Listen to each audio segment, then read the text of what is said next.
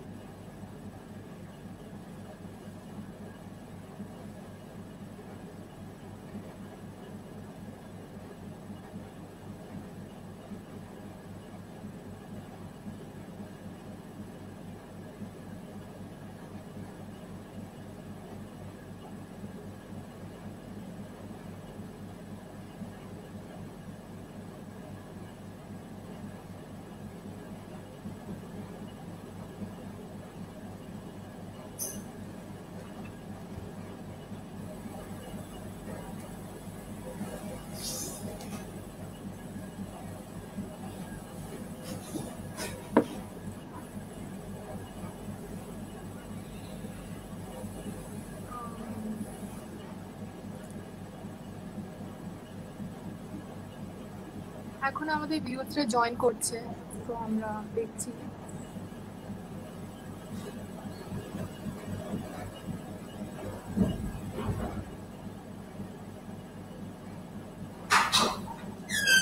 নমস্কার, আমি প্রিয়াঞ্জনা সিনহা।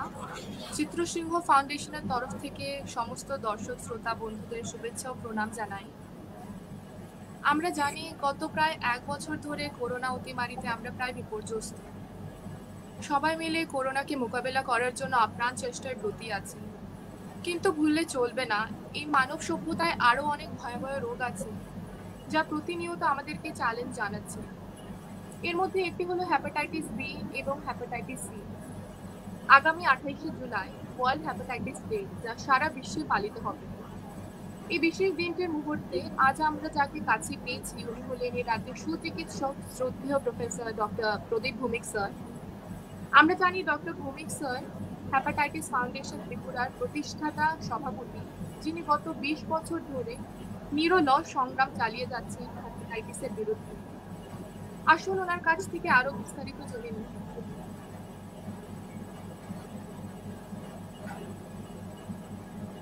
স্যার নমস্কার, আপনাকে ওয়েলকাম এই শোতে। ধন্যবাদ প্রিয়াঞ্জনা। আমার অত্যন্ত ভালো লাগছে আজকে এই সন্ধ্যায় এমন একটা অনুষ্ঠানে উপস্থিত থাকতে পেরে, এবং চিত্রসিং ফাউন্ডেশন আমাকে আমন্ত্রণ জানানোর জন্য সংশ্লিষ্ট সকলকে আমার অভিনন্দন এবং ধন্যবাদ। প্রথমেই আজকের আলোচনা শুরু করার আগে আমি শ্রদ্ধেয় চিত্রসিং মহোদয়কে শ্রদ্ধা জানাবো। ওনার মতো একজন ব্যক্তিত্বের স্মরণে আজকে এই আলোচনা চক্রের আয়োজন করা হয়েছে। উনি আমাদের মধ্যে অনেকদিন এভাবেই বেঁচে থাকবেন।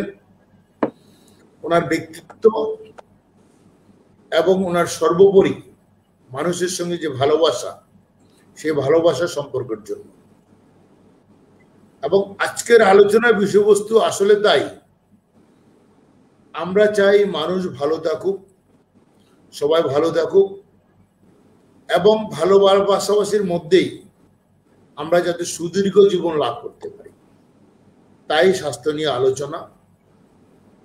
যারা এই চিত্রসিং ফাউন্ডেশন তৈরি করেছেন ওনাকে স্মরণ করার জন্য এবং ওনাকে সঙ্গে নিয়ে, ওনার স্মৃতিকে সঙ্গে নিয়ে এই ধরনের আলোচনা চক্রের মাধ্যমে জনহিতার্থে যে কাজ করে চলেছে তার জন্য তাদের সকলকে আমার অভিনন্দন, ভালোবাসা এবং নমস্কার। যেসব দর্শক শ্রোতা বন্ধুরা আমাদের কথা শুনছেন, এই আলোচনায় প্রত্যক্ষ বা পরোক্ষভাবে অংশগ্রহণ করছেন, তাদের সকলকেও আমার অভিনন্দন। প্রথমে যে বিষয়টা আজকে আলোচনার জন্য রাখা হয়েছে সেটা অত্যন্ত বেশি সময় উপযোগী। প্রিয়ঞ্জনা, তুমি অত্যন্ত সঠিকভাবে বলেছো যে আমরা গত প্রায় 1-1.5 বছর ধরে করোনার কারণে আমরা হয়তো ভুলে গিয়েছিলাম যে আমাদের আরো কিছু সমস্যা আছে, আরো অনেকগুলি রোগ আছে, স্বাস্থ্য সমস্যা রয়েছে, যেগুলি নিয়ে আমাদের প্রতিদিন প্রতি মুহূর্ত ভাবতে হয়, চিন্তা করতে হয়, এবং সেগুলি কিন্তু একটা আরেকটার সঙ্গে সংযুক্ত। সেগুলিকে বাদ দিয়ে জীবন চলে না।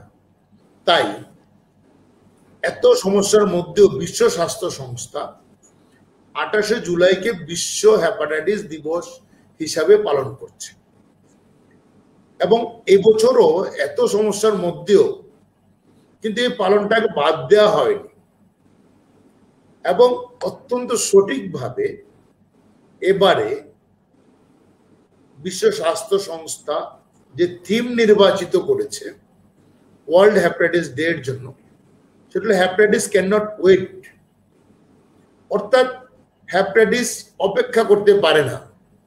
পৃথিবীতে অনেক সমস্যা থাকবে, আসবে, যাবে, কিন্তু হেপাটাইটিস অপেক্ষা করতে পারে না। তার সমস্যা থাকবে, এবং তার কারণে স্বাস্থ্য সমস্যা থাকবে। তাই সেটাকে প্রতিকার এবং প্রতিরোধ করার জন্য আমাদেরকে সমস্ত ব্যবস্থা গ্রহণ করতে হবে। সেটা জীবনশৈলীর পরিবর্তনই হোক, অথবা হেপাটাইটিস বি এর টিকাকরণই হোক, অথবা হেপাটাইটিস বি বা সি অন্যান্য যে হেপাটাইটিস গুলি রয়েছে সেগুলির চিকিৎসার ব্যবস্থা করাই কেন না হোক। অতএব এই কারণে 2010 সালে ওয়ার্ল্ড হেলথ অর্গানাইজেশন বিজ্ঞানী বারুস ব্লুমবার্গের জন্মদিন 28শে জুলাইকে ওয়ার্ল্ড হেপাটাইটিস ডে বা বিশ্ব হেপাটাইটিস দিবস হিসাবে নির্বাচিত করেছে।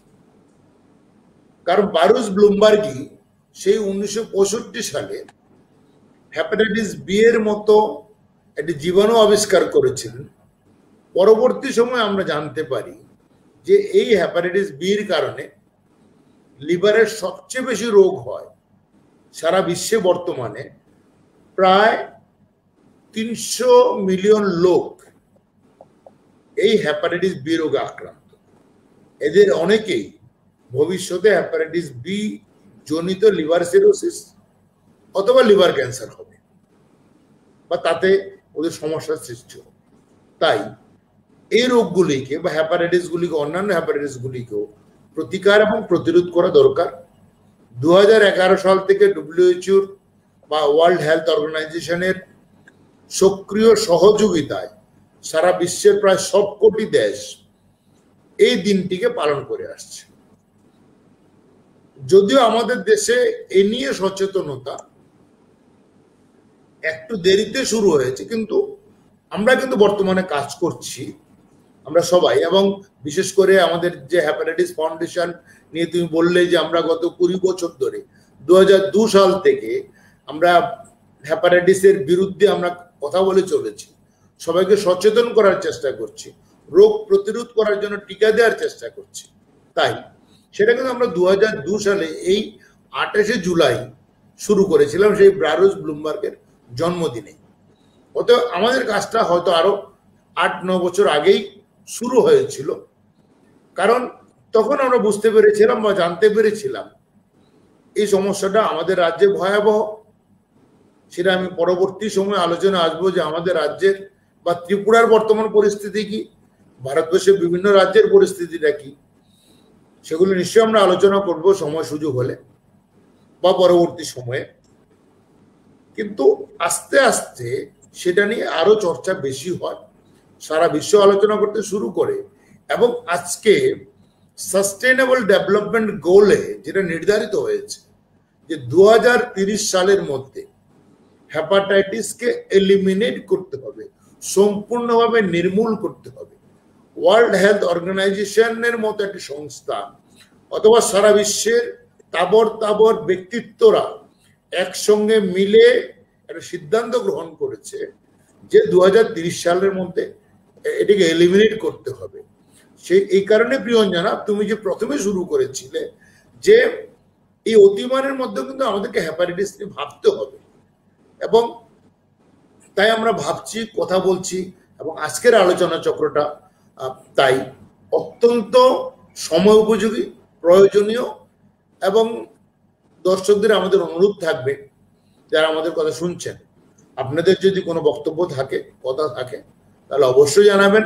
আমরা চেষ্টা করব সেগুলি কিছুটা হলেও উত্তর দেওয়ার জন্য, এবং পরবর্তী সময়ে যদি প্রয়োজন হয় আপনারা আমাদের ফেসবুকে প্রশ্ন পাঠাতে পারেন, আমরা চেষ্টা করব সেটা উত্তর দিতে। প্রিয়াঞ্জনা, বলো তুমি আবার পরে আর কি বলবো। নিশ্চয়ই স্যার, নিশ্চয়ই স্যার, আপনি এত বিস্তারিতভাবে আমাদের জানালেন কিভাবে হ্যাপাটাইটিস ফাউন্ডেশন ত্রিপুরা গঠন হয়েছিল। অ্যান্ড আমি আশা করি আমাদের আরো আমরা পারবো সচেতনতা স্প্রেড করতে সোসাইটিতে রিগার্ডিং হ্যাপাটাইটিস। তাহলে স্যার আমরা সরাসরি চলে যাই আলোচনার মাধ্যমে। কিছু প্রশ্ন আমি আপনাকে জিজ্ঞেস করব, আপনি সেগুলো উত্তর দিন। নিশ্চয়ই। তো তাহলে আমাদের দর্শক বন্ধুদের আমি বলতে চাই, যাদের কিছু প্রশ্ন থাকে স্যারকে আমরা সেটা সরাসরি জিজ্ঞেস করব, তো আপনারা সেগুলো কমেন্ট বক্সে আপনারা কমেন্ট করে জানিয়ে দিতে পারেন, তাহলে আমরা স্যারকে জিজ্ঞেস করতে পারবো, স্যারের মুখের থেকে আপনারা শুনতে পারবেন সেই উত্তরগুলো।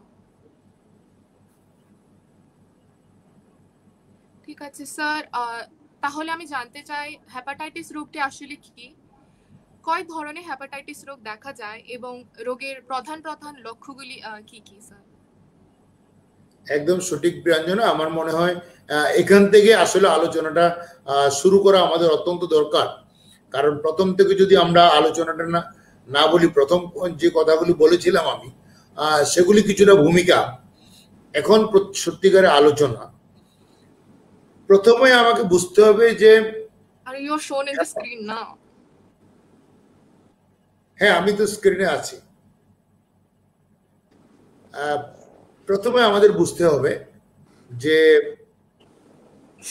হ্যাপাটাইটিস কিসের রোগ। হ্যাপা মানে লিভার, আইটিস মানে হলো ইনফ্লামেশন, প্রদাহ বা ফুলে যাওয়া। তাহলে হ্যাপাটাইটিস মানে হলো লিভারের প্রদাহ বা ফুলে যাওয়া।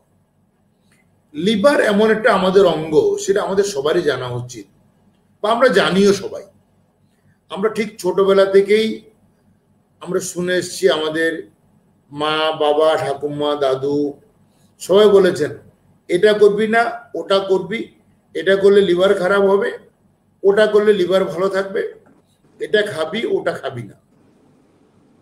এই যে বলাটা, তখন থেকে আমরা কিন্তু আমাদের মনে এটা অত্যন্ত সুন্দরভাবে প্রবেশ করেছে বা গেঁথে গেছে যে লিভার আমাদের শরীরের অত্যন্ত গুরুত্বপূর্ণ একটি অঙ্গ। সেটি শরীরের ডান দিকে পাঁজরের ঠিক নিচে থাকে। তার ওজন প্রায় 1.5 কেজি একজন প্রাপ্তবয়স্ক মানুষের, এবং সেভাবে বলা যায় যে লিভার শরীরের অন্যতম বৃহৎ অঙ্গ, বা বৃহত্তম অঙ্গ। যদি আমরা স্কিন বা চর্মকে বাদ দিই তাহলে কিন্তু বৃহত্তম অঙ্গ। এবং এই বৃহত্তম অঙ্গের অনেকগুলি ভালো ভালো দিক আছে। সেটা আমাদের শরীরের যাবতীয় কাজগুলি করে। আমরা যত অত্যাচারই করি না কেন, আমরা কখনো পিৎজা খাই, কখনো রিচ ফুড খাই, কখনো বা আবার হালকা খাবার খাই, কিন্তু সবকিছু সে মিলিয়ে মিশিয়ে আমাদেরকে ভালো রাখার চেষ্টা করি।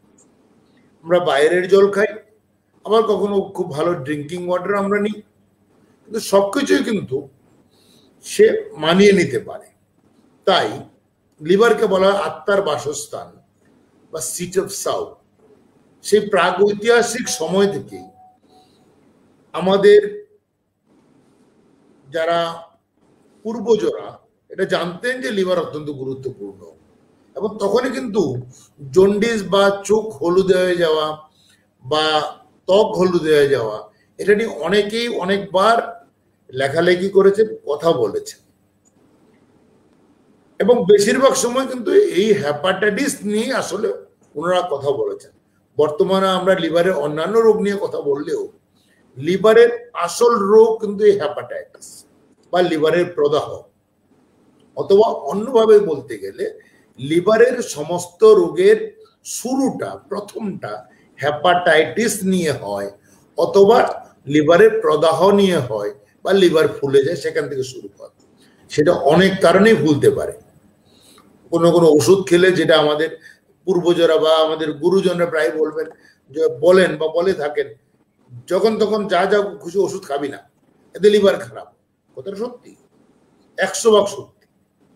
যখন যখন যা যা খুশি খাবি না, খাবার দাবার যা খুশি খেতে নেই, লিভার খারাপ হতে পারে, সত্যি কথা। অনেক ফুড এমন রয়েছে যেগুলি খেলে কিন্তু লিভারের প্রচন্ড ক্ষতি হয়। আমি সেই আলোচনা আজকে যাব না, আজকে নিশ্চয়ই আমরা এতটা সময় পাবো না।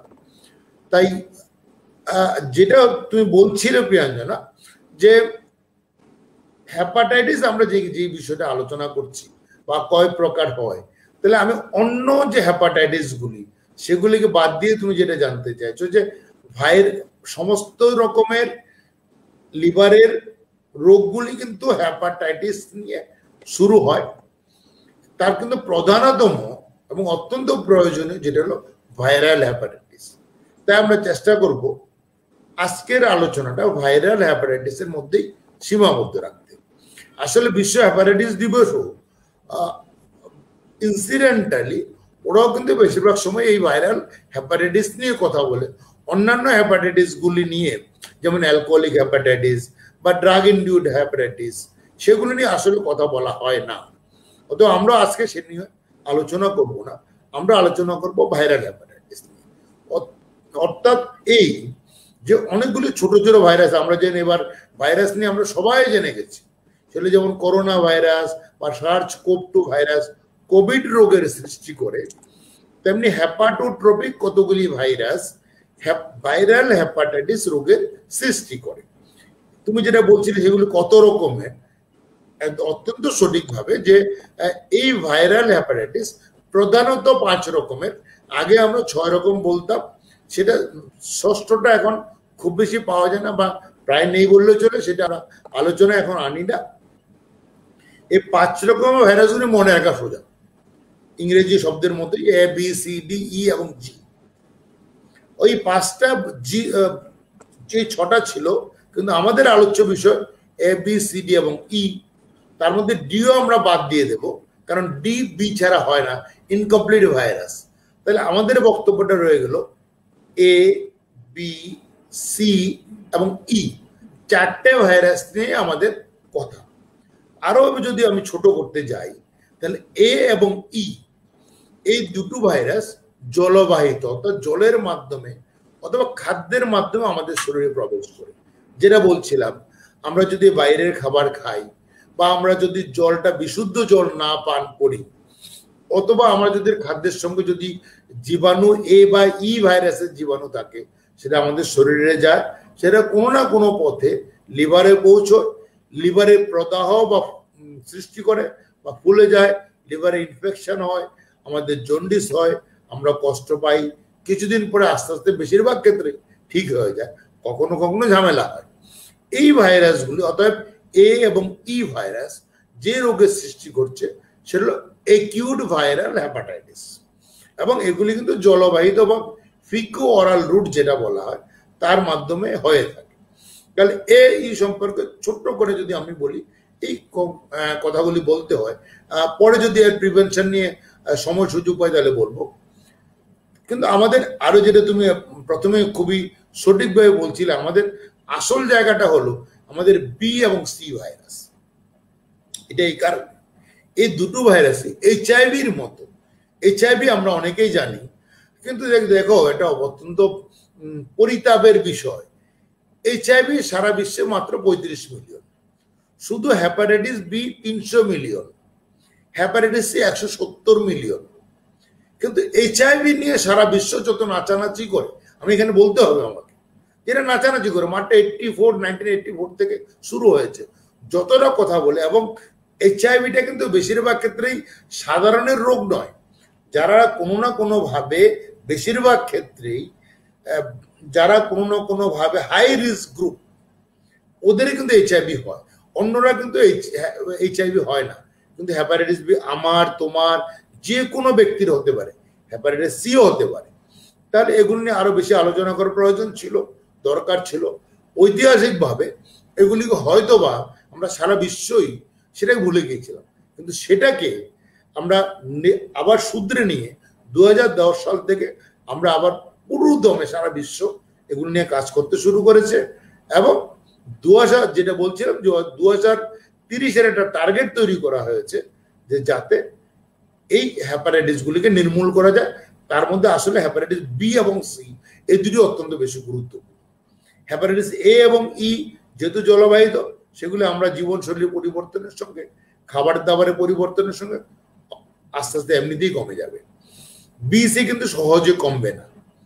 বিসি রক্তবাহিত, অর্থাৎ যেমন আমরা যদি কোনো ইনজেকশন নিয়ে কোনো অন্য কোনো ব্যক্তি যে অসুস্থ, সেই ইনজেকশন আমার শরীরে প্রবেশ করতে পারে ইনজেকশনের মাধ্যমে। অথবা মা যদি হ্যাপাটাইটিস বি রোগে আক্রান্ত হন, জন্মের সময়ে মায়ের কাছ থেকে শিশুতে হতে পারে। অথবা যেমন আমি ধরো আমি কোনো কারণে হাসপাতালে গেলাম, রাস্তায় চলার পথে আমি একটু ব্যথা পেলাম, একটু কেটে গেল, হাসপাতালে গেলাম, হাসপাতালে ইমার্জেন্সিতে, এমন আমাদের দেশে অনেক হাসপাতাল আছে যেখানে সব রকমের সঠিক ব্যবস্থা আজকেও গড়ে তোলা সম্ভব হয়নি। সেখানে কিন্তু সেই হাসপাতালগুলি থেকে যেহেতু মাল্টিপল সিরিঞ্জ যদি নাও হয়, মাল্টিপল ব্যক্তিতে বা অনেক বিভিন্ন ব্যক্তিতে নিডেল সূচ ব্যবহার করা হয় স্টিচ দেওয়ার জন্য। এই সমস্যাগুলি কিন্তু আমাদের আরো অনেক বছর থাকবে। আমাদের লেবার রুমগুলি যেখানে মায়েদের সন্তান প্রসব হয়, সেগুলিকে আমরা এখনো হয়তোবা ঠিক সেভাবে তৈরি করে উঠতে পারিনি। এরকম অনেক জায়গা আছে হাসপাতাল রোগ সৃষ্টি করার জায়গা।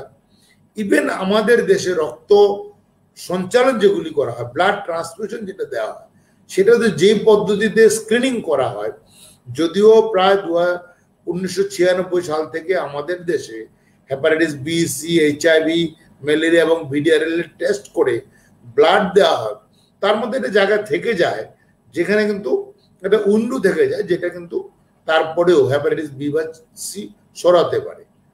তাই আমি যেটা বলছিলাম যে হ্যাপাটাইটিস বি এবং সি এগুলি রক্তবাহিত, কোনো না কোনো মাধ্যমে আমাদের শরীরে প্রবেশ করে।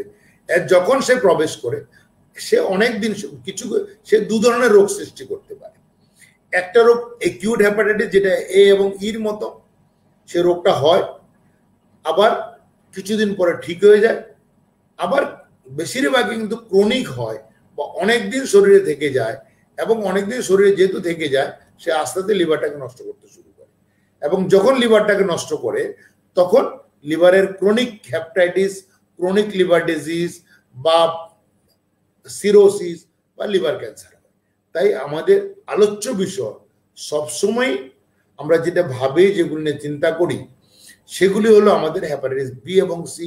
সেগুলিকে আমাদের ভাবতে হবে, এবং আমাদের 2030-এর আমাদের টার্গেট এই হ্যাপাটাইটিস বি এবং সি কে নির্মূল করা। অঞ্জনা, এবার তোমার। নিশ্চয়ই স্যার। ধন্যবাদ স্যার আপনার খুবই মূল্যবান উত্তরের জন্য। আমি আশা করি আপনার এই উত্তরগুলো আমাদের দর্শক বন্ধুদের উপকারে আসবে। আমি আবারও জানিয়ে দিতে চাই আমাদের দর্শক বন্ধুদের, আপনাদের যদি কোনো প্রশ্ন থাকে, আপনারা যদি কিছু জিজ্ঞেস করতে চান স্যারের থেকে, আপনারা কমেন্ট বক্সে কমেন্ট করে সেটা জানিয়ে দিতে পারেন। আমরা সেগুলো স্যারকে জিজ্ঞেস করব।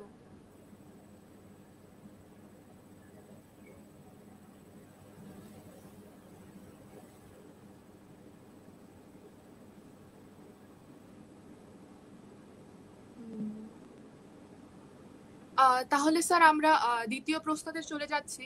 স্যার, আপনি যদি বলতে পারেন এই রোগের চিকিৎসা পদ্ধতি সম্পর্কে একটু আলোচনা করে নিই আমরা। ঠিক আছে, ধন্যবাদ প্রিয়ঞ্জনা। খুব অত্যন্ত প্রয়োজন। আসলে প্রয়োজনটা এই কারণে, মানুষের একটা ধারণা আছে, বিশেষ করে দেখো আমাদের রাজ্যে ত্রিপুরাতে, অথবা অনেক রাজ্যেই, যে এটা ধারণা আছে বা অনেকেরই ধারণা আছে যে লিভারের রোগ মানেই সব শেষ এবং আর কিছু হবে না, এবার তো পুজো করতে হবে, এবার গলায় মালা পড়তে হবে, মাথায় কিছু ঔষধ লাগাতে হবে, সেটাই বোধহয় চিকিৎসা। এবং অনেক অনেক বছর ধরে সেটা চলে আসছে। যদিও আমাদের সকলের প্রচেষ্টায় বিজ্ঞান ভিত্তিক আলোচনার মাধ্যমে এই জিনিসগুলো অনেক অনেক কমে গেছে, এবং সেটা হয়েছে কিন্তু সকলের সার্বিক প্রচেষ্টায়। বিশেষ করে যদি কারোর জন্ডিস হয়ে থাকে, তাহলে কিন্তু এই জিনিসটা খুবই প্রচলিত ছিল। আজকে আস্তে আস্তে এই প্রচলনটা কমে গেছে। একটা জানো প্রিয়ঞ্জন, একটা গল্প বলবো। সেখানে যে এই যে কমে যাওয়ার পেছনে কিন্তু একটা কারণ, যারা এই ধরনের তেল পড়া, জল পড়া বা হাত ধোয়ার কাজ করতেন, অনেক সময় দেখা গেছে ওরা নিজেরা এই কাজ করতে করতে হ্যাপাটাইটিসে বা জন্ডিসে আক্রান্ত হয়ে যায়, এবং সেটা অনেক সময় আর ঠিক করা সম্ভব হয়ে যায় না। কারণ ওনারা যেহেতু বিশ্বাস করেন এটাতে কমও হয়ে যায়, ওদের চিকিৎসায় এই ভাইরাল হ্যাপাটাইটিস কমে যায়, তাহলে ওনারা সেটা প্রথমে চেষ্টা করেন, কিন্তু তাতে চেষ্টা করতে করতে দেরি হয়ে যায় বলেই তখন আর চিকিৎসা করা সম্ভব হয় না, অথবা কারো কারো জটিলতা দেখা যায়। তাহলে যেটা তুমি বলছিলে এটা চিকিৎসা কি করবো, কিন্তু চিকিৎসা করার আগে আমি ছোট্ট করে একটু বলবো যে এটা আমরা বুঝবো কি করে আমার লিভারের প্রদাহ হয়েছে বা লিভারের সমস্যা হয়েছে। প্রথম কথা হলো, যেমন আমি বলছিলাম যে আমাকে দুটো জিনিস খুব স্পষ্টভাবে বুঝতে হবে। লিভারের, আবারও বলছি, আমি আগেও বলেছি যে লিভারের দুটো রোগ হবে, একটা একিউট হ্যাপাটাইটিস বা একিউট ভাইরাল হ্যাপাটাইটিস, আর একটা chronic viral hepatitis. Acute viral হ্যাপাটাইটিসের লক্ষণ হবে, বেশিরভাগ ক্ষেত্রে সিমটম হবে। প্রথমে যখন একটা জ্বর ভাব হতে পারে, খিদে কমে যাবে, খেতে পারবো না, বমির ভাব হবে, চোখ হলুদ হবে, প্রস্রাবটা হলুদ হবে। এগুলি সাধারণত সবাই আমরা বুঝতে পারি, ঘরের লোকেরা সবাই বুঝতে পারে। ওরা নিজেরা আগের থেকে বললে নিশ্চয়ই তো লিভার খারাপ হয়েছে বা জন্ডিস হয়েছে, বা কোথাও কোথাও বিভিন্ন নামে প্রচলিত হয়েছে আছে, যেমন কোথাও বলে কামেলা হয়েছে, ইত্যাদি ইত্যাদি। তখনই কিন্তু বেশিরভাগ সময় মানুষ বাড়ি ঘরে তথাকথিত টোটকা চিকিৎসা করার চেষ্টা করে। সেটা মোটেই উচিত নয়। এটা কিন্তু একিউট ভাইরাল হ্যাপাটাইটিস, সেখানেও কিন্তু টোটকা চিকিৎসার কোনো জায়গা নেই। তাহলে প্রশ্ন উঠতেই পারে, তাহলে এত লোক যে টোটকা চিকিৎসা করে একদম বিশ্বাস ছাড়া, ওরা কি ভুল করছে? না, ভুল করছে না। কারণটা হলো এই ভাইরাল হ্যাপাটাইটিস যেহেতু এটা ভাইরাল ডিজিজ, এবারে যেমন ধরে আমি এবার কোভিডের মধ্যে আর যদি আলোচনা আসে, সব কোভিড পেশেন্টকে হাসপাতালে ভর্তি হয় না। সরকার নিজের থেকে বলেছে যদি তোমার মাইল্ড সিমটম হয় হাসপাতালে যাওয়ার দরকার নেই, বাড়িতে থাকো, আইসোলেশনে থাকো, খাবার দাবার খাও, নিজেকে একটু খেয়াল রাখো, 10-12 দিনের মধ্যে ঠিক হয়ে যাবে। এটা কার লক্ষণ? যে কোনো ভাইরাল ডিজিজই তাদের সেলফ লিমিটেশন বা নিজে থেকে ঠিক হয়ে যাওয়ার একটা প্রবৃত্তি থাকে।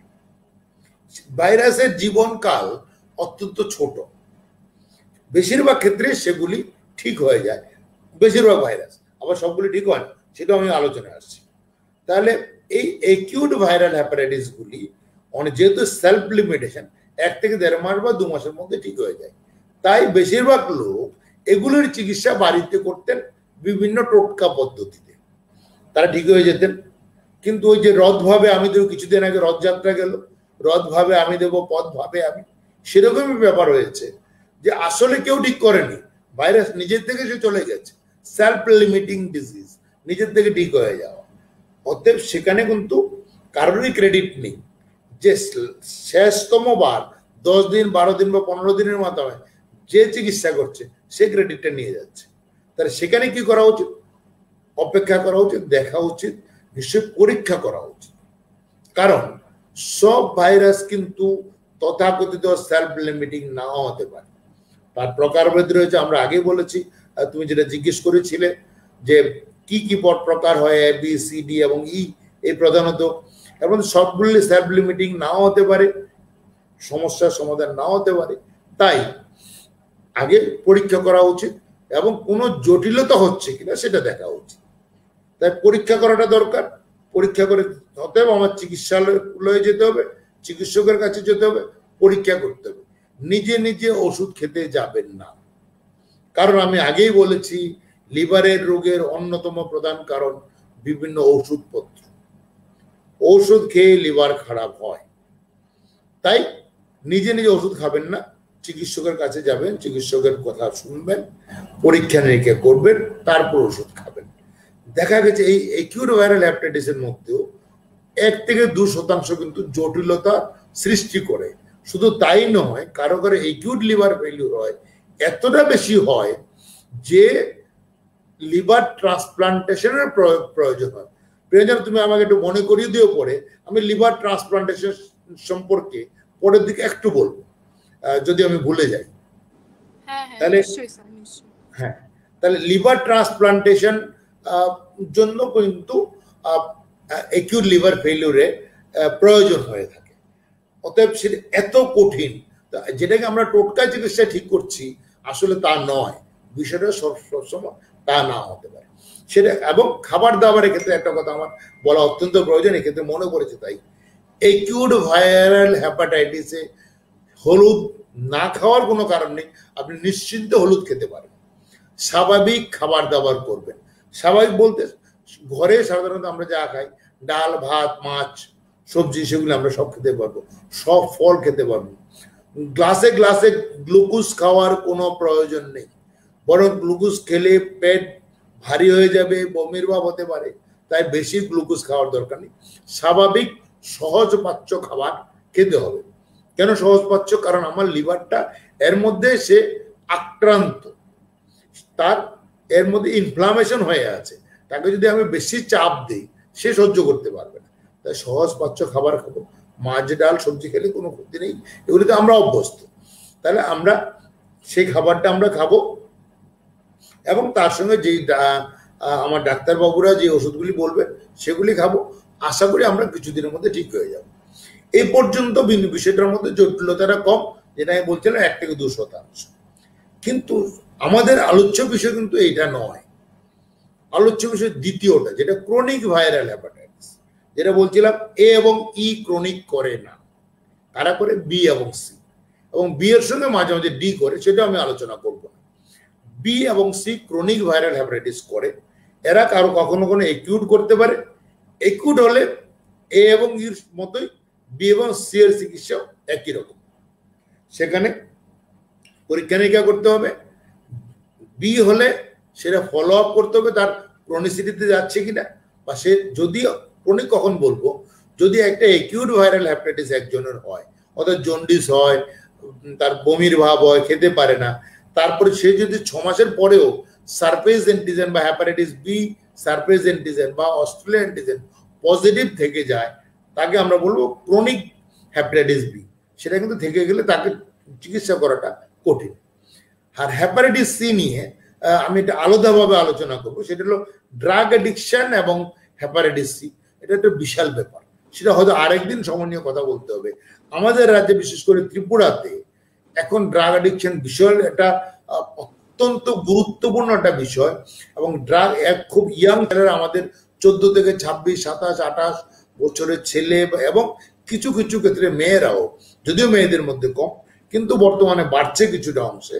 এবং ওরা কিন্তু ড্রাগ নিচ্ছে, ইনজেক্টেবল ড্রাগ, যেগুলি আমরা বলি পিপল হু ইনজেক্ট ড্রাগস। ওদের মধ্যে হ্যাপাটাইটিস সি এবং মাঝে মাঝে বি এবং এইচআইভি সংক্রমণ বেশি হয়। এর মধ্যে সি সবচেয়ে বেশি, এইচআইভিও রয়েছে। তাহলে এই সি ওখানে প্রবেশ করে। সি এর অ্যাকিউট হওয়ার সম্ভাবনাটা কম থাকে, ওরা কিছুদিন পরে ক্রনিকে চলে যায়, কেউ কেউ আবার সুস্থ হয়ে যায় নিজের থেকে। তাহলে এখন যেটা প্রশ্ন হলো, সেটা হলো যেসব ভাইরাসগুলো 6 মাসের বেশি সময় আমাদের শরীরে থাকে, যেমন বিশেষ করে বি এবং সি, আমি যদি আলাদা করে বি যদি বলি, তাহলে বি যদি 6 মাসের বেশি থাকে, তাহলে আমরা বলবো ক্রনিক হ্যাপাটাইটিস। সেটা হলে কি করে আমরা বুঝতে পারবো? প্রথম কথা হলে কেউ কেউ এমনও হতে পারে, সবাই যে জন্ডিস দিয়ে শুরু হবে তারপরে আস্তে 6 মাস পেরিয়ে যাবে, তার কোনো কথা নেই। কোনো কারণে হাসপাতালে একজন ব্যক্তি, উনি হয়তো একটা অপারেশন করাবেন, ওনার অন্য কোনো সমস্যা নেই, তো ডাক্তারবাবু ন্যাচুরালি উনি যেমন গলব্লাডার অপারেশন করাবেন অথবা একটা চোখের অপারেশন করবেন বা একটা কানের অপারেশন করবেন, তখন ওনাকে সাধারণভাবে এখন রুটিনলি আমরা নিয়মিতভাবে হ্যাপাটাইটিস বি, সি এবং এইচআইভি টেস্ট করি। টেস্ট করলে যদি হ্যাপাটাইটিস বি ধরা পড়তে পারে, সেটাকে আমরা বলবো ইনসিডেন্টালি ডিটেক্টেড হ্যাপাটাইটিস বি। তাহলে তার কি ছিল? তার কোনো সিমটম ছিল না, লক্ষণ ছিল না। আমরা যে লক্ষণগুলি নিয়ে এতক্ষণ কথা বললাম সেগুলি কিন্তু নাও থাকতে পারে, না দেখে সে সরাসরি ইনসিডেন্টালি আমরা ডায়াগনোস করতে পারি। এবার তারপরের পর্যায়ে কি আমার আরো কিছু পরীক্ষা নিরীক্ষা করতে হবে, যেমন হ্যাপাটাইটিস বি এর ক্ষেত্রে আমরা ডিএনএ করি, অ্যান্টিজেন করি ইত্যাদি। আমি সেগুলি বিস্তারিত যাচ্ছি না। পরীক্ষা করে এবার আমরা সিদ্ধান্ত গ্রহণ করি চিকিৎসা করতে হবে কি হবে না। তাহলে এখানে কেন এই প্রশ্নটা আসছে? এই কারণে যে হ্যাপাটাইটিস বি পজিটিভ বা এইচবিএসএসি পজিটিভ বা অস্ট্রেলিয়া অ্যান্টিজেন পজিটিভ, যেমন ধরো যদি 40 বছরের কোনো ব্যক্তি কোনো কারণে হাসপাতালে এসছে অন্য কোনো রোগ নিয়ে, ওনার যদি এইচবিএসএসি পজিটিভ হয়, ওনার সন্ত্রস্ত হওয়ার, ভীত হওয়ার, চিন্তিত হওয়ার কোনো কারণ নেই। প্রথম কথা হলো হ্যাপাটাইটিস বি পজিটিভ হয় মানে কিন্তু সব শেষ নয়। উনি সম্পূর্ণ সুস্থ হতে পারেন বা সুস্থ থাকতে পারেন, দুটো কথাই প্রযোজ্য। কোনো চিকিৎসা না করে সারা জীবন সম্পূর্ণ ভালো থাকার সম্ভাবনা রয়েছে। আর যদি অসুস্থ থাকেন তার চিকিৎসা করা সম্ভব, এবং চিকিৎসাটা অত্যন্ত সহজ। খুব অল্প ঔষধে এই রোগটা ভালো থাকে। আমি সুস্থ হয় সেটা বলবো না, কিন্তু ভালো থাকে অর্থাৎ কি তার জটিলতাগুলি হবে না। তাহলে হ্যাপাটাইটিস বি কে আমরা মাত্র ট্যাবলেট দিয়ে, আগে আমরা অনেক বছর আগে আমরা ইনজেকশন দিয়ে, ইন্টারফেরন দিয়ে চিকিৎসা করতাম, এখন ট্যাবলেট দিয়ে চিকিৎসা করি। এবং সেগুলি এখন আস্তে আস্তে 2018 সাল থেকে, 18 সালের 28শে জুলাই ভারতবর্ষে একটা প্রজেক্ট শুরু হয়, national viral hepatitis control programme. তখন থেকে কিন্তু আমাদের দেশে আস্তে আস্তে করে হ্যাপাটাইটিস বি এবং সি এর ওষুধগুলি পাওয়া যাচ্ছে বিনামূল্যে অনেকগুলি হাসপাতাল। এখনো সেটা সার্বিক হয়ে ওঠেনি, কিন্তু হয়ে যাচ্ছে। অতএব হ্যাপাটাইটিস বির চিকিৎসা সম্পূর্ণভাবে সম্ভব, এবং প্রায় অনেক জায়গাতে, যেমন আমাদের এখানে জিবি হাসপাতালে প্রতি বুধবারে দুপুরবেলা 2টো থেকে একটা লিভার ক্লিনিক হয়, সেখানে সম্পূর্ণ বিনামূল্যে এই ওষুধগুলি পাওয়া যায়। কিছু কিছু পরীক্ষা করা সম্ভব হয়, কিছু কিছু পরীক্ষা আমরা ডেভেলপ করছি, আস্তে আস্তে হবে। তাহলে হ্যাপাটাইটিস বি এর চিকিৎসা অত্যন্ত সহজ, কঠিন নয়। প্রশ্ন হলো এবারে হ্যাপাটাইটিস সি নিয়ে। হ্যাপাটাইটিস সি ড্রাগ এডিকশনের জন্য হয়, অত্যন্ত প্রধান কারণ একটা ব্লাড ট্রান্সফিউশনের জন্য। অন্যগুলি যে কোনো ব্লাডের মাধ্যমে যে কোনোভাবে ছড়ায়, সেভাবে ছড়ায়। ড্রাগ এডিকশন নিয়েও পরবর্তী সময়ে যদি আমি সময় পাই একটু কথা বলবো। তাহলে ড্রাগের নিয়ে যেটা হয় সেগুলো কিন্তু চিকিৎসা করা যায়। এখন আর আগের মতো ইন্টারফেরন বা ইনজেকশনের প্রয়োজন হয় না। মাত্র 3 মাসের ঔষধে হ্যাপাটাইটিস সি সম্পূর্ণভাবে ঠিক হয়ে যায়। একটা শুধু শর্ত, তারপরে আবার ড্রাগ শুরু করা যাবে না, অথবা যে কারণে হ্যাপাটাইটিস সি হয়েছিল সেটা যদি ওই জায়গাতে লোকটাকে ফিরে না যায়, তাহলে কিন্তু হ্যাপাটাইটিস সি এর চিকিৎসাও সম্ভব। তাহলে আমরা যেটা বোঝাতে চাইছি বা বলতে চাইছি যে হ্যাপাটাইটিস বি এবং সি মানেই মৃত্যু পরোয়ানা নয়, হ্যাপাটাইটিস বি এবং সি মানেই সবকিছু শেষ নয়। সেগুলিকে কিন্তু আমরা ভালো হতে পারি, সুস্থ হতে পারি, চিকিৎসা হতে পারে। পরীক্ষার প্রয়োজন, পরীক্ষা করতে হবে, রোগটাকে বুঝতে হবে, জানতে হবে, তার পর্যায়টা বুঝতে হবে, চিকিৎসা করতে হবে, তাহলে কিন্তু আমরা ভালো থাকবো। ঠিক আছে প্রিয়াঞ্জনা?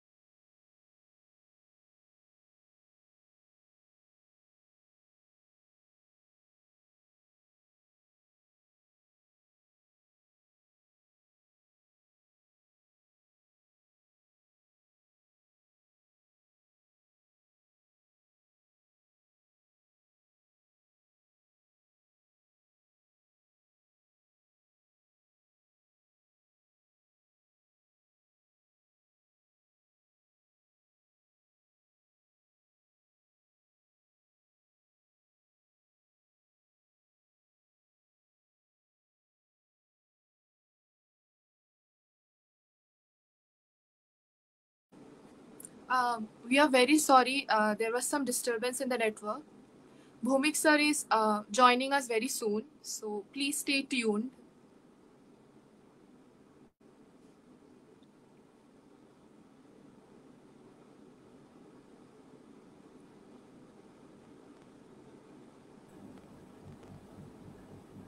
হ্যাঁ হ্যাঁ হ্যাঁ স্যার, দেখতে পাচ্ছ তো? হ্যাঁ হ্যাঁ স্যার, দেখতে পাচ্ছি। হ্যাঁ আচ্ছা বলো। হ্যাঁ হ্যাঁ হ্যাঁ স্যার, স্যার আপনি সঠিকভাবে বললেন যে কারো যদি হেপাটাইটিস বি হয় বা সি হয়, এইভাবে লুকিয়ে না থেকে we should come in front end gate আওরসেলফ tested. ভয় পেয়ে থাকলে রাইট, চলবে না। We can fight against this disease. একদম সঠিক। স্যার, তাহলে আমাদের দর্শক বন্ধুদের থেকে কিছু প্রশ্ন এসছে। হ্যাঁ সাথী ধর জানতে চাই, sir, how fruitful is the hepatitis B vaccine is? একদম হেপাটাইটিস বি ভ্যাকসিনটা কতটুকু ফ্রুটফুল? স্যার, অ্যাকচুয়ালি আমাদের তো সমাজের মধ্যে একটা ভয় থাকে কি ইনজেকশন নিলে যে এটা সাইড এফেক্ট হয়, জ্বর হয়, so people R ignorant about taking the vaccination. তো sir, how should we promote them or encourage people to take the vaccine, and they একদম also want to সঠিক। know the effectivity against the disease? একদম আমার মুখের কথাটা তুমি নিয়ে গেলে। কারণ আসলে এই বিষয়টা নিয়ে আমি কথা বলতে চাইছিলাম। কারণ দেখো, আসলে হ্যাপাটাইটিস বি ভ্যাকসিনেশন বা হ্যাপাটাইটিস প্রিভেনশন বা প্রতিরোধ, সেটা আমাদের আসল ক্ষেত্র বা যেই কাজটাতে আমরা তুমি যেটা বলছিলে প্রিয়াঞ্জনা, যে গত 20 বছর ধরে আমরা কাজ করছি। আমরা সবাই, আমরা অনেকে, আমরা আমাদের রাজ্যের প্রায় আমরা 1,500 মানুষ আমাদের হ্যাপাটাইটিস ফাউন্ডেশন সদস্যরা, এবং তার সঙ্গে আমাদের রাজ্যের অনেক মানুষ যারা স্বাস্থ্য ক্ষেত্রে কাজ করে, স্বাস্থ্যের ক্ষেত্রে বাইরেও কাজ করে, এমন যে যারা শিক্ষক আছেন, এর মধ্যে অফিসাররা রয়েছেন, অনেকে হয়তো কৃষক রয়েছেন, ছাত্রছাত্রী রয়েছে, সবাই কাজ করছে। এবং সেটা এই যে আমাদের কাজের ক্ষেত্রটা প্রিভেনশন বা প্রতিরোধ, তাহলে যেটা হবে সেটা আমি বলতে চাইবো যে যেহেতু আমার মনে হয় কিছু এখনো প্রায় 20 মিনিট 18 মিনিটের মতো সময় আমাদের হাতে রয়েছে, তাহলে আমি একটু ছোট্ট করে একটু বলি যে প্রিভেনশন করতে হলে আমার দুটো পদ্ধতি আছে, যেটা বলছিলাম যে একটা হলো জীবনশৈলীর পরিবর্তন, দ্বিতীয়টা হলো তার সঙ্গে যুক্ত সেটা খাদ্যদ্রব্য ইত্যাদি, এবং আরেকটা হলো ভ্যাকসিনেশন বা টিকাকরণ। একটা ইউনিভার্সাল প্রিকশন একটা শব্দ আছে, সেটা অত্যন্ত গুরুত্বপূর্ণ। তাহলে এই তিনটে পদ্ধতি মানবো। আমি প্রথমে বলছি আমার জীবনশৈলী পরিবর্তনটা নিয়ে। খাবার দাবার নিয়ে বলেছি, স্বাভাবিক খাবার দাবার করা যাবে, কিন্তু যদি কারো লিভার ডিজিজ হয় বা ক্রনিক লিভার ডিজিজ হয়, তখন আমাকে খাবার দাবারের ব্যাপারে কিছুটা সাবধান হতে হবে। যখন যা খুশি খাওয়া যাবে না, একটু রিচ ফুড অ্যাভয়েড করতে হবে, ফ্যাটি ফুড কিছুটা কমাতে হবে। যেই খাবারটা খেলে অসুবিধা হয় সেটা আমরা খাবো, তাহলে আমরা ভালো থাকবো। তারপরে ইউনিভার্সাল প্রিকশন, যেমন ব্লাড ডোনেশনের ক্ষেত্রে আমরা বা ব্লাড রক্ত গ্রহণের ক্ষেত্রে আমরা সাবধানতা নেব। আমরা দেখে নেব, যদিও আমি বলেছি যে সব ব্লাড ব্যাংকে আমাদের স্ক্রিন করা ব্লাড দেওয়া হয়। যারাই আমাদের স্বাস্থ্যকর্মীরা এই কাজগুলিতে ব্রতী রয়েছেন, তাদের সবসময় এই জিনিসটা নিয়ে খেয়াল রাখা উচিত। আমাদের যে কোনো যদি কিছুটা যদি আমরা একটু দুর্বল হয়ে যাই কোনো কারণে কোনো সময়, তাহলে আরেকজনের ক্ষতি হয়ে যেতে পারে। তাই আমাদেরকে সাবধানতা অবলম্বন করতে হবে যাতে আমাদের টেস্ট পরীক্ষাগুলি ভালো হয়। আর একজন হলো যে ইমার্জেন্সিতে সবচেয়ে বেশি সমস্যা হয় ইমার্জেন্সিগুলিতে। হঠাৎ করে কেউ এলো, তখন তার একটা ইনজুরি হয়ে গেল, ব্যথা পেয়েছে, তখন আমার রুগী এবং রুগীর পরিজনদের যেমন তাড়াহুড়ো থাকে, চিকিৎসক বা চিকিৎসা কর্মীদেরও তাড়াহুড়ো থাকে। এর মাঝখানে ভুল হতে পারে, একই নিডেল দ্বিতীয়বার ব্যবহার হতে পারে, বা একই সিরিঞ্জ ব্যবহারের সম্ভাবনা যদিও কম, কিন্তু হতে পারে না তা নয়। বিশেষ করে আমাদের ছোট হাসপাতালগুলিতে, যেখানে অনেক সময় আমাদের কাছে সমস্ত রকম পরিষেবা থাকে না। তাই আমরা বলবো যে এক্ষেত্রে আমাদের সাবধানতা নেওয়া উচিত। এটাকে বলবো আমরা ইউনিভার্সাল প্রিকশন। এটার মাধ্যমে আমরা হ্যাপাটাইটিস বি, সি এবং HIV তিনটেকে আমরা প্রতিরোধ করতে পারবো। তারপরে যেটা রয়েছে সেটা হলো আমাদের ভ্যাকসিনেশন বা টিকাকরণ। এবং আমরা সেই অনেক বছর আগে থেকেই আমরা জানি, বিশেষ করে যখন 1977 সাল থেকে আলমাটা কনফারেন্সের পর থেকে primary health care delivery system যখন থেকে সারা বিশ্ব মেনে নিয়েছে, তখন থেকে এই বিষয়টা অত্যন্ত বেশি করে প্রচারিত এবং প্রকাশিত হয়েছে যে টিকাকরণের মাধ্যমে রোগ, যে কোনো রোগকে বা অনেকগুলি রোগকে প্রিভেন্ট করা যায়, প্রতিরোধ করা যায়। উদাহরণ স্মল পক্স, তোমরা দেখোনি বা তোমাদের জেনারেশন অনেকেই গুটি বসন্ত বা স্মল পক্স দেখেনি, সেটা সৌভাগ্যের। যে দেখতে হয়নি এ ধরনের সমস্যা কিন্তু হয়তো অনেকে দেখেছে, যে মুখের মধ্যে অনেকগুলি ছোট ছোট ছোট ছোট অনেকগুলি দাগ রয়েছে, এগুলি আসলে গুটি বসন্তের দাগ। এবং গুটি বসন্ত কিন্তু আজকে নির্মূল। পৃথিবীর মাত্র 6টি ল্যাবরেটরিতে এগুলিকে রক্ষা করা আছে। ভবিষ্যতের কোনো পরীক্ষা নিরীক্ষা বা যদি আবার টিকা তৈরি করতে হয় কোনো কারণে কোনোদিনও সেগুলি রক্ষা করা আছে। এছাড়া এর বাহ্যিক পৃথিবীতে তার কোনো অবস্থান নেই, গুটি বসন্তকে নির্মূল করা গেছে। তেমনি পোলিও তোমরা দেখেছো, তুমিও পোলিও খেয়েছো। তাহলে এই যে পোলিও কিন্তু আজকে নেই, সেটা সম্ভব হয়েছে শুধুমাত্র টিকাকরণের মাধ্যমে। দু বোন জিন্দেগিকে, এই যে বারবার আমরা অমিতাভ বচ্চনের গলায় শুনি, সেটা করে করে কিন্তু আমরা পোলিওকে প্রিভেন্ট করতে পেরেছি। তাই আজকে আমরা কোভিডকেও প্রিভেন্ট করার চেষ্টা করছি অনেক বেশি ভাবে শুধু টিকাকরণের মাধ্যমে। হেপাটাইটিস বি টিকা এমন একটা টিকা যেটা অপ্রতিরোধ্য, যার রেজাল্ট খুবই ভালো, এবং যেটা বলছিলে তুমি অত্যন্ত সঠিকভাবে, আমাদের খুব ভয় থাকে কোনো অসুবিধা হবে কিনা বা টিকা নিলে কোনো অসুবিধা হবে কিনা। হেপাটাইটিস বি একটা রিকম্বিনেন্ট ডিএনএ টেকনিকে তৈরি করা টিকা, যার কোনো সাইড এফেক্ট প্রায় নাই বললে চলে। আমরা হেপাটাইটিস ফাউন্ডেশন থেকে এখন পর্যন্ত 14 লক্ষ মানুষকে আমাদের রাজ্যে ত্রিপুরাতে ভ্যাকসিন দিয়েছি। এবং অত্যন্ত সৌভাগ্যের বা অত্যন্ত ভালো কথা যে আমরা ভগবানকে ধন্যবাদ দেব যে কারোর মধ্যে, এই 14 লক্ষের মধ্যে কারোর মধ্যে কোনো ধরনের পার্শ্ব প্রতিক্রিয়া হয়নি। হতে পারে না তা না, একদম বিজ্ঞানের না বলতে কিছু নেই, কিন্তু আমাদের যে এত বছরের অভিজ্ঞতা তাতে আমরা দেখেছি মানুষ ভালো থাকে, অসুবিধা হয় না, রোগটা প্রতিরোধযোগ্য। প্রথম কথা যেটা তুমি বলছিলে টিকা নিয়ে ভয়, হেপাটাইটিস বি টিকাতে কোনো ভয় নেই। 3টি টিকা দিতে হবে, 0, 1 and 6 মান্থ। আমি অ্যাডভান্স ভ্যাকসিনেশনের কথা বলছি না, সেখানে একটু অন্যভাবে ডোজ দিতে হয়। এবং সরকারিভাবে এখন সমস্ত হাসপাতালে, সমস্ত পুরো দেশেই দেওয়া হয়। সেটা 2011 সালের শেষ দিক থেকে শুরু হয়েছে। অর্থাৎ অ্যাডভান্স ভ্যাকসিন মানে 0 to 1 year of age, ওদের একটা অন্য শিডিউলে দেওয়া হয়। অন্যদেরকে 0, 1 and 6 মান্থ 3টে টিকা দেওয়া হয়। এই 3টে টিকা দিলে সাধারণত 95%-এর বেশি সম্ভাবনা, 95% বেশি সম্ভাবনা যে তার আর হেপাটাইটিস বি হবে না। অর্থাৎ হেপাটাইটিস বি না হওয়ার সম্ভাবনা অত্যন্ত বেশি। সাইড এফেক্ট থাকে না, জ্বর হয় না, দেওয়ার সময় একটু ব্যথা লাগে, এছাড়া কোনো অসুবিধা হয় না। পরবর্তী সময়ে কোনো বমির ভাব বা অন্যান্য কোনো সমস্যা হয় না। তাই হেপাটাইটিস বি অত্যন্ত সেফ ভ্যাকসিন। এবং এটা প্রায় 1984 সাল থেকে দেওয়া শুরু হয়েছে। তখন যদি এখনকার যে ভ্যাকসিনটা রিকম্বিনেন্ট ডিএনএ ভ্যাকসিন, সেটা দেয়া হতো না, তখন দেওয়া হতো প্লাজমা ডেরাইভড ভ্যাকসিন। এবং যে দেশ এতে ইতিহাস সৃষ্টি করছে সেটা তাইওয়ান। তাইওয়ানে একসময় হাইয়েস্ট নাম্বারের, অত্যন্ত বেশি সংখ্যায় মানুষ হেপাটোসেলুলার কার্সিনোমা বা লিভারের ক্যান্সারে ভুগতেন। ওরা ভ্যাকসিনেশন দিয়ে, যদিও প্লাজমা ডিরাইভড ভ্যাকসিনের কিছুটা সাইড এফেক্ট ছিল, ওরা প্রায় সেটাকে নির্মূল করে দিয়েছে। তাইওয়ান দেখিয়েছে সারা পৃথিবীকে ভ্যাকসিনেশনের মাধ্যমে একটা রোগটাকে প্রতিরোধ করা যায়। আজকে আমরা যে প্ল্যানগুলি করছি, যে চিন্তা ভাবনাগুলি করছি, যে 2030-এর মধ্যে হেপাটাইটিস এলিমিনেট করা, হেপাটাইটিস ক্যান নট ওয়েট যেটা বলছিলাম, যে এবার থিম যেটা বিশ্ব হেপাটাইটিস দিবসের, সেরকম টার্গেটটা এটাই যে টিকা দিয়ে এটাকে সম্পূর্ণভাবে নির্মূল করতে হবে। তাই হেপাটাইটিস বি টিকা অত্যন্ত প্রয়োজনীয় এবং অত্যন্ত গুরুত্বপূর্ণ, প্রায় পার্শ্ব প্রতিক্রিয়াহীন। এবং আমরা 2002 সাল থেকে দিচ্ছি এবং আমাদের অনেক রেকর্ড রয়েছে। আমরা একসঙ্গে একই দিনে প্রচুর সংখ্যক, প্রায় 1,20,000 মানুষকে আমরা একদিনে সারা রাজ্যে টিকা করেছি। এগুলো অনেক ইতিহাস, সেগুলি হয়তো কখনো, এগুলো অনেকটাই নস্টালজিক কিছু বিষয় রয়েছে। সময় সুযোগ হলে কোনো এক সময় কথা বলা যাবে। অতএব আমরা নিশ্চয়ই সেগুলো নিয়ে কোনো আরেক সময় কথা বলবো।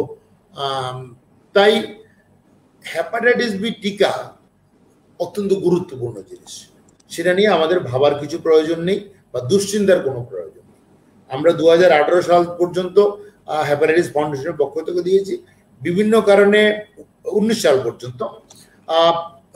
এখন বিভিন্ন কারণে আমরা সেটা এই মুহূর্তে দিতে পারছি না। ভবিষ্যতে সময় সুযোগ পেলে নিশ্চয়ই আমরা আমাদের রাজ্যের যে বাকি অংশের মানুষ রয়েছে তাদেরকে আমরা টিকা দেব।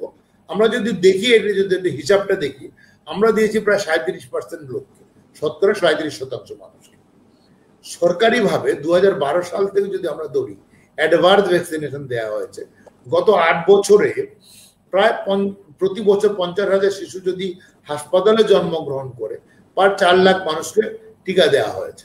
তাহলে 14 এবং 4 18 লক্ষ মানুষকে এখানে হয়ে গেছে। আরো আমরা ধরতে পারি আরো প্রায় 2 লক্ষ মানুষকে বিভিন্নভাবে, ব্যক্তিগতভাবে বা অন্যভাবে প্রায় 2 লক্ষ মানুষ বিভিন্ন সময় দিয়েছে। এটা যদি আমরা মোটামুটি ধরে নিই, তাহলে প্রায় 20 লক্ষ ত্রিপুরা মানুষ হ্যাপাটাইটিস বি এর টিকা নিয়েছে। তার রেজাল্ট প্রস্তুত দিয়েছেন তো ঠিক আছে, রেজাল্ট সবচেয়ে গুরুত্বপূর্ণ। সেটা এখনো আমরা অফিসিয়ালি পাবলিশ করিনি, কিন্তু সেটা কিছুদিন পরেই আমরা সেটা পাবলিকেশন, আমরা এটা স্টাডি করছি বর্তমানে আমাদের সারা রাজ্যের বিভিন্ন অংশে। দেখছি যে আমরা অনেক বছর আগে, সেটাও আবার তো যদি সুযোগে বলবো, অনেক বছর আগে, অনেক বছর মানে 2009 থেকে 2014 পর্যন্ত আমরা সারা রাজ্যের বিভিন্ন অঞ্চলে আমরা হ্যাপাটাইটিস বি নিয়ে পরীক্ষা নিরীক্ষা করেছিলাম।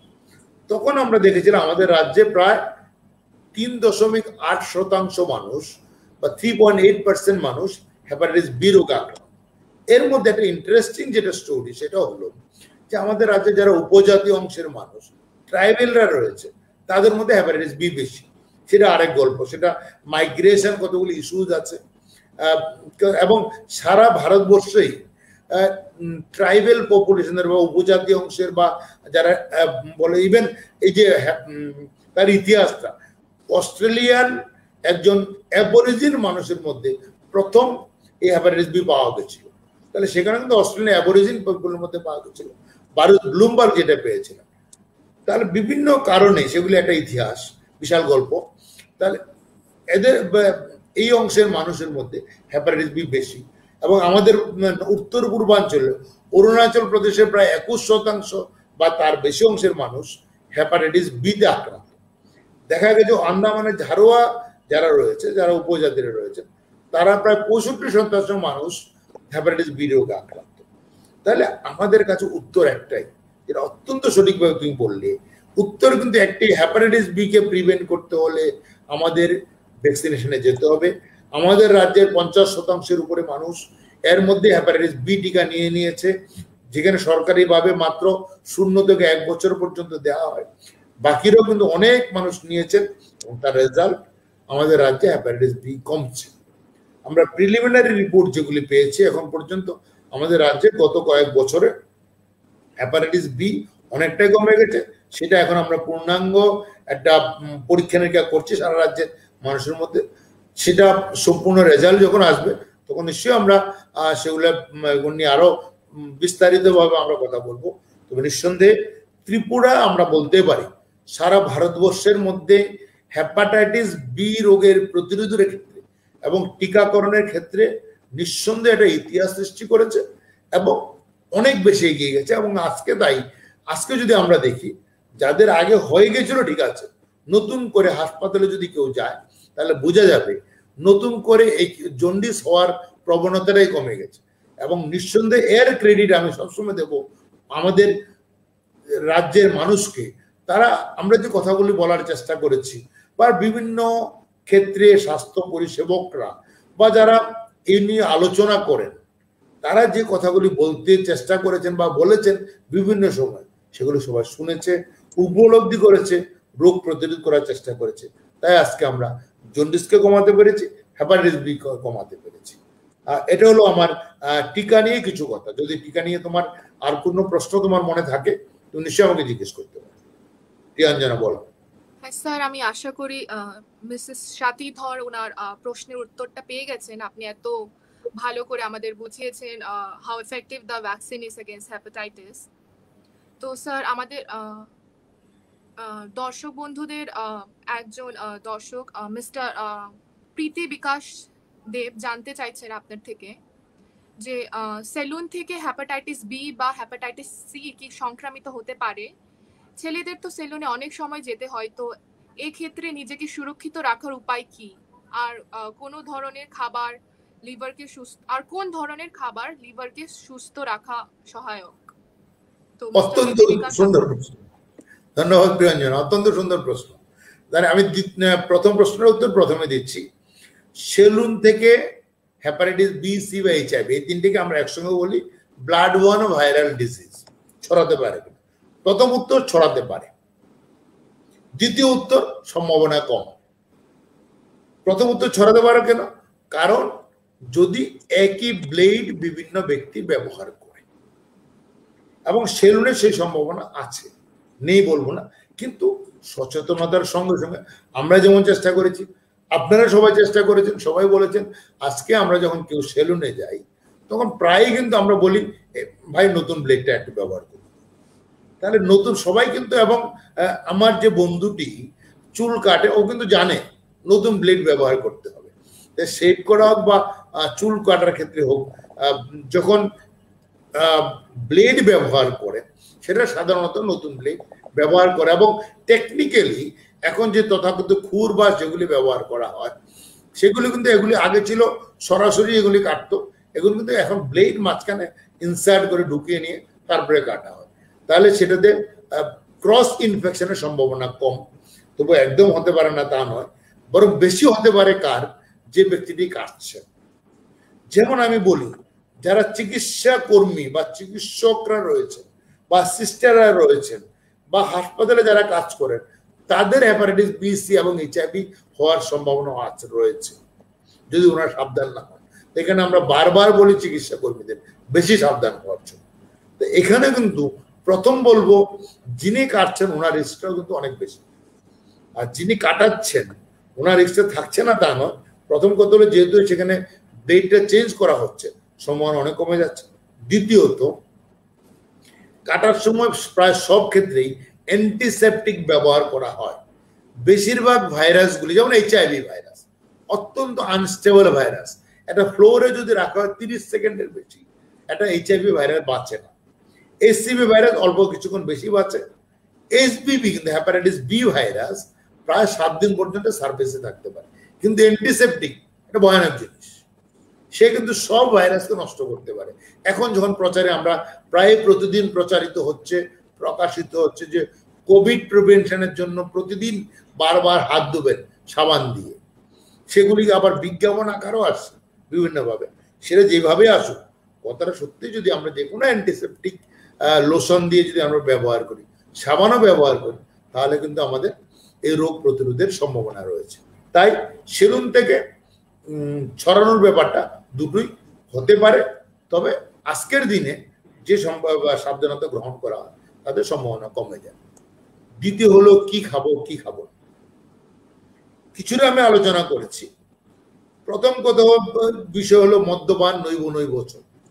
লিভারের জন্য আজকের দিনে যদি বলি, লিভারের সবচেয়ে বড় শত্রু দুটো, একটা কিন্তু অ্যালকোহল, এবং আস্তে আস্তে যত বেশি, আজকে আমরা কিছুদিন আগে একটা স্টাডি করছিলাম, আমরা যখন প্রথমে হেপাটাইটিস নিয়ে কাজ শুরু করি তখন দেখেছি সবচেয়ে প্রধান কারণ হেপাটাইটিস রোগের হেপাটাইটিস বি, এটা সহজ। এখন আস্তে আস্তে আমরা দেখছি সেটা বাইরে আস্তে আস্তে হচ্ছে অ্যালকোহল, এবং তার পরবর্তী পর্যায়ে এখন যেটা বাড়ছে সেটা হলো নন অ্যালকোহলিক স্টিয়াটোহেপাটাইটিস। সেটা প্রধান কারণ কি? ওবেসিটি, মোটা হওয়া। তাহলে মোটা কেন হচ্ছে? আমার প্রয়োজনের তুলনায় বেশি গেলে আমি মোটা হবো। তাহলে কি হচ্ছে? আমি বেশ হাই ক্যালোরি ডায়েট নিচ্ছি কিন্তু এক্সারসাইজ কম করছি। তাহলে আমার কি প্রিভেন্ট করতে হবে? হাই ক্যালোরি ডায়েট আমাকে অ্যাভয়েড করতে হবে। আমি হাই ক্যালোরি ডায়েট নিতে পারবো না। 1 গ্রাম ফ্যাটে প্রায় 9 ক্যালোরি থাকে, প্রোটিন এবং কার্বোহাইড্রেট 4 ক্যালোরি থাকে। যত ফ্যাট খাবো তাহলে আমি যেগুলো জমবে। রিফাইন্ড কার্বোহাইড্রেট আমার ওয়েট তাড়াতাড়ি বাড়ায়, চিনি এই কারণে বেশি খাওয়া উচিত নয়, এটা ভালো নয়। তেমনি রিফাইন, যেমন ময়দার মতো জিনিসগুলি আমাদের ক্ষতি করে, রিফাইন কার্বোহাইড্রেট, ফ্রুক্টোজ, এগুলি ভালো নয়। তাহলে আমার ডায়েটটা, ক্যালোরি ইনটেকটা কমাতে হবে, এক্সারসাইজ বাড়াতে হবে। যাই কিছু খাবো না কেন, আগে সবার আগে ক্যালোরি। কি খাবো সেটা বড় কথা না, ক্যালোরি কতটা খাবো সেটা আগে খেতে হবে। আরেকটা জিনিস যেটা হলো অত্যন্ত গুরুত্বপূর্ণ, এবং এখন নতুন করে একটা জিনিস বারবার উঠে আসছে, সেটা হলো মাইক্রোনিউট্রিয়েন্ট ডেফিসিয়েন্সি। এটা অত্যন্ত নতুন একটা কনসেপ্ট, যে মাইক্রোনিউট্রিয়েন্ট ডেফিসিয়েন্সির জন্য কিন্তু অনেকগুলি রোগ হয়। মাইক্রোনিউট্রিয়েন্ট প্রায় 20টি রয়েছে, এর মধ্যে ট্রেস এলিমেন্ট যেমন রয়েছে, অন্যান্য মাইক্রো এলিমেন্ট রয়েছে, এর মধ্যে ভিটামিন, মিনারেলস, ট্রেস এলিমেন্টস এগুলি রয়েছে, জিঙ্ক, কপার, ম্যাঙ্গানিজ, এগুলি যেমন রয়েছে, আবার ভিটামিন B12, B6 এগুলি রয়েছে। তাহলে এগুলি যেগুলিতে থাকে, তাহলে সেগুলি আমার খেতে হবে। সেগুলি কিসে থাকবে? মিক্সড ডায়েটে। যদি আমি প্রতিদিন চিকেন আর রাইস খাই, তাহলে ডেফিনেটলি এটা আমার ফুলফিল হচ্ছে না। তাহলে আমার কি খেতে হবে? রাইস যদি খাই খাবো, চিকেন খাবো তাও খাবো, তার সঙ্গে ভেজিটেবল খেতে হবে, ফ্রুটস খেতে হবে। অত্যন্ত অসাধারণ প্রকৃতির জিনিস যদি হয়, সেটা হলো ফ্রুটস। যে ফ্রুটস আপনার ভালো লাগে সেটা খাবেন, ফ্রুটসের মতো ভালো জিনিস হতে পারে না। তো লিভার রোগের প্রিভেনশনে, প্রতিরোধ করার জন্য আমার দুটো জিনিস আজকের দিনে দরকার, 3টে জিনিস দরকার। ফ্যাটি ফুড অ্যাভয়েড করা বা কমানো, ক্যালোরি কমানো, ফ্রুটস বেশি করে গ্রহণ করা, মাইক্রো এলিমেন্টস যেগুলিতে থাকে সেগুলি নেওয়া, এবং রেগুলার এক্সারসাইজ করা। এগুলো যদি আমরা করি তাহলে আমরা ভালো থাকবো। তাহলে আমার মনে হয় আমি কিছুটা বলতে পেরেছি, চেষ্টা করেছি এই সময়ের মধ্যে যতটা বলা যায়, যে খাবারের ক্ষেত্রে ফ্রুটস বেশি করে, বারবার বলবো। এখনো কিন্তু আমাদের রাজ্যে বা আমাদের দেশেও অনেক, প্রায় বেশিরভাগ জায়গাতে বিয়ে বাড়িতে বা যে কোনো অনুষ্ঠানে ফ্রুটস সার্ভ করার প্রথা শুরু হয়। আমি অনুরোধ করবো যারা এগুলো অর্গানাইজ করেন, আর কিছু দেন বা না দেন, মিষ্টিটা বন্ধ করে দিন, মিষ্টি জায়গায় ফ্রুটসটা দিন। এটা আপেল দিন, যে আপেল আপনি আপেল অ্যাফোর্ড করতে পারছেন, এটা কলা দিন, পেয়ারা দিন, আপনার গাছের পেয়ারা দিন, খুব সস্তা, কেটে কেটে পেয়ারা দিন। তাহলে ফ্রুটস দেবেন, সুইচটাকে অ্যাভয়েড করবেন, তাহলে কিন্তু আপনার লিভার ভালো থাকবে, আপনি অনেক বেশি দিন বাঁচবেন। শুধু লিভার নয়, লিভার ভালো থাকলে হার্ট ভালো থাকবে, হার্ট ভালো থাকলে কিডনি ভালো থাকবে, কিডনি ভালো থাকলে লাংসও ভালো থাকবে। অর্থাৎ আপনার সারা শরীর ভালো রাখার জন্য ফুড একটা অত্যন্ত গুরুত্বপূর্ণ প্রশ্ন করেছেন, তার জন্য ধন্যবাদ। যে এই প্রশ্নটা আসাতে আমার মনে এতগুলি কথা এলো, বলতে পারলাম। তাই আমরা সুস্থ থাকতে হলে আমাদেরকে সবকিছু মিলিয়ে যেতে হবে। প্রকৃতি আমাকে যা দিয়েছে শুধু একটা গ্রহণ করলে হবে না, সবগুলি দিয়েছে। আপনাকে বন্ধু দিয়েছে, মা দিয়েছে, বাবা দিয়েছে, তাদের সকলকে যেমন আমরা মিলিয়ে চলবো, তেমনি খাবারের ক্ষেত্রেও সবগুলিকে আমরা গ্রহণ করবো, তাহলে ভালো থাকবে। ঠিক আছে প্রিয়ঞ্জনা? হ্যাঁ হ্যাঁ, থ্যাংক ইউ মিস্টার প্রীতিবাস, আপনি এত সুন্দর একটা প্রশ্ন রাখলেন। আপনার সংশয়টা আই হোপ স্যার দূর করে দিয়েছে।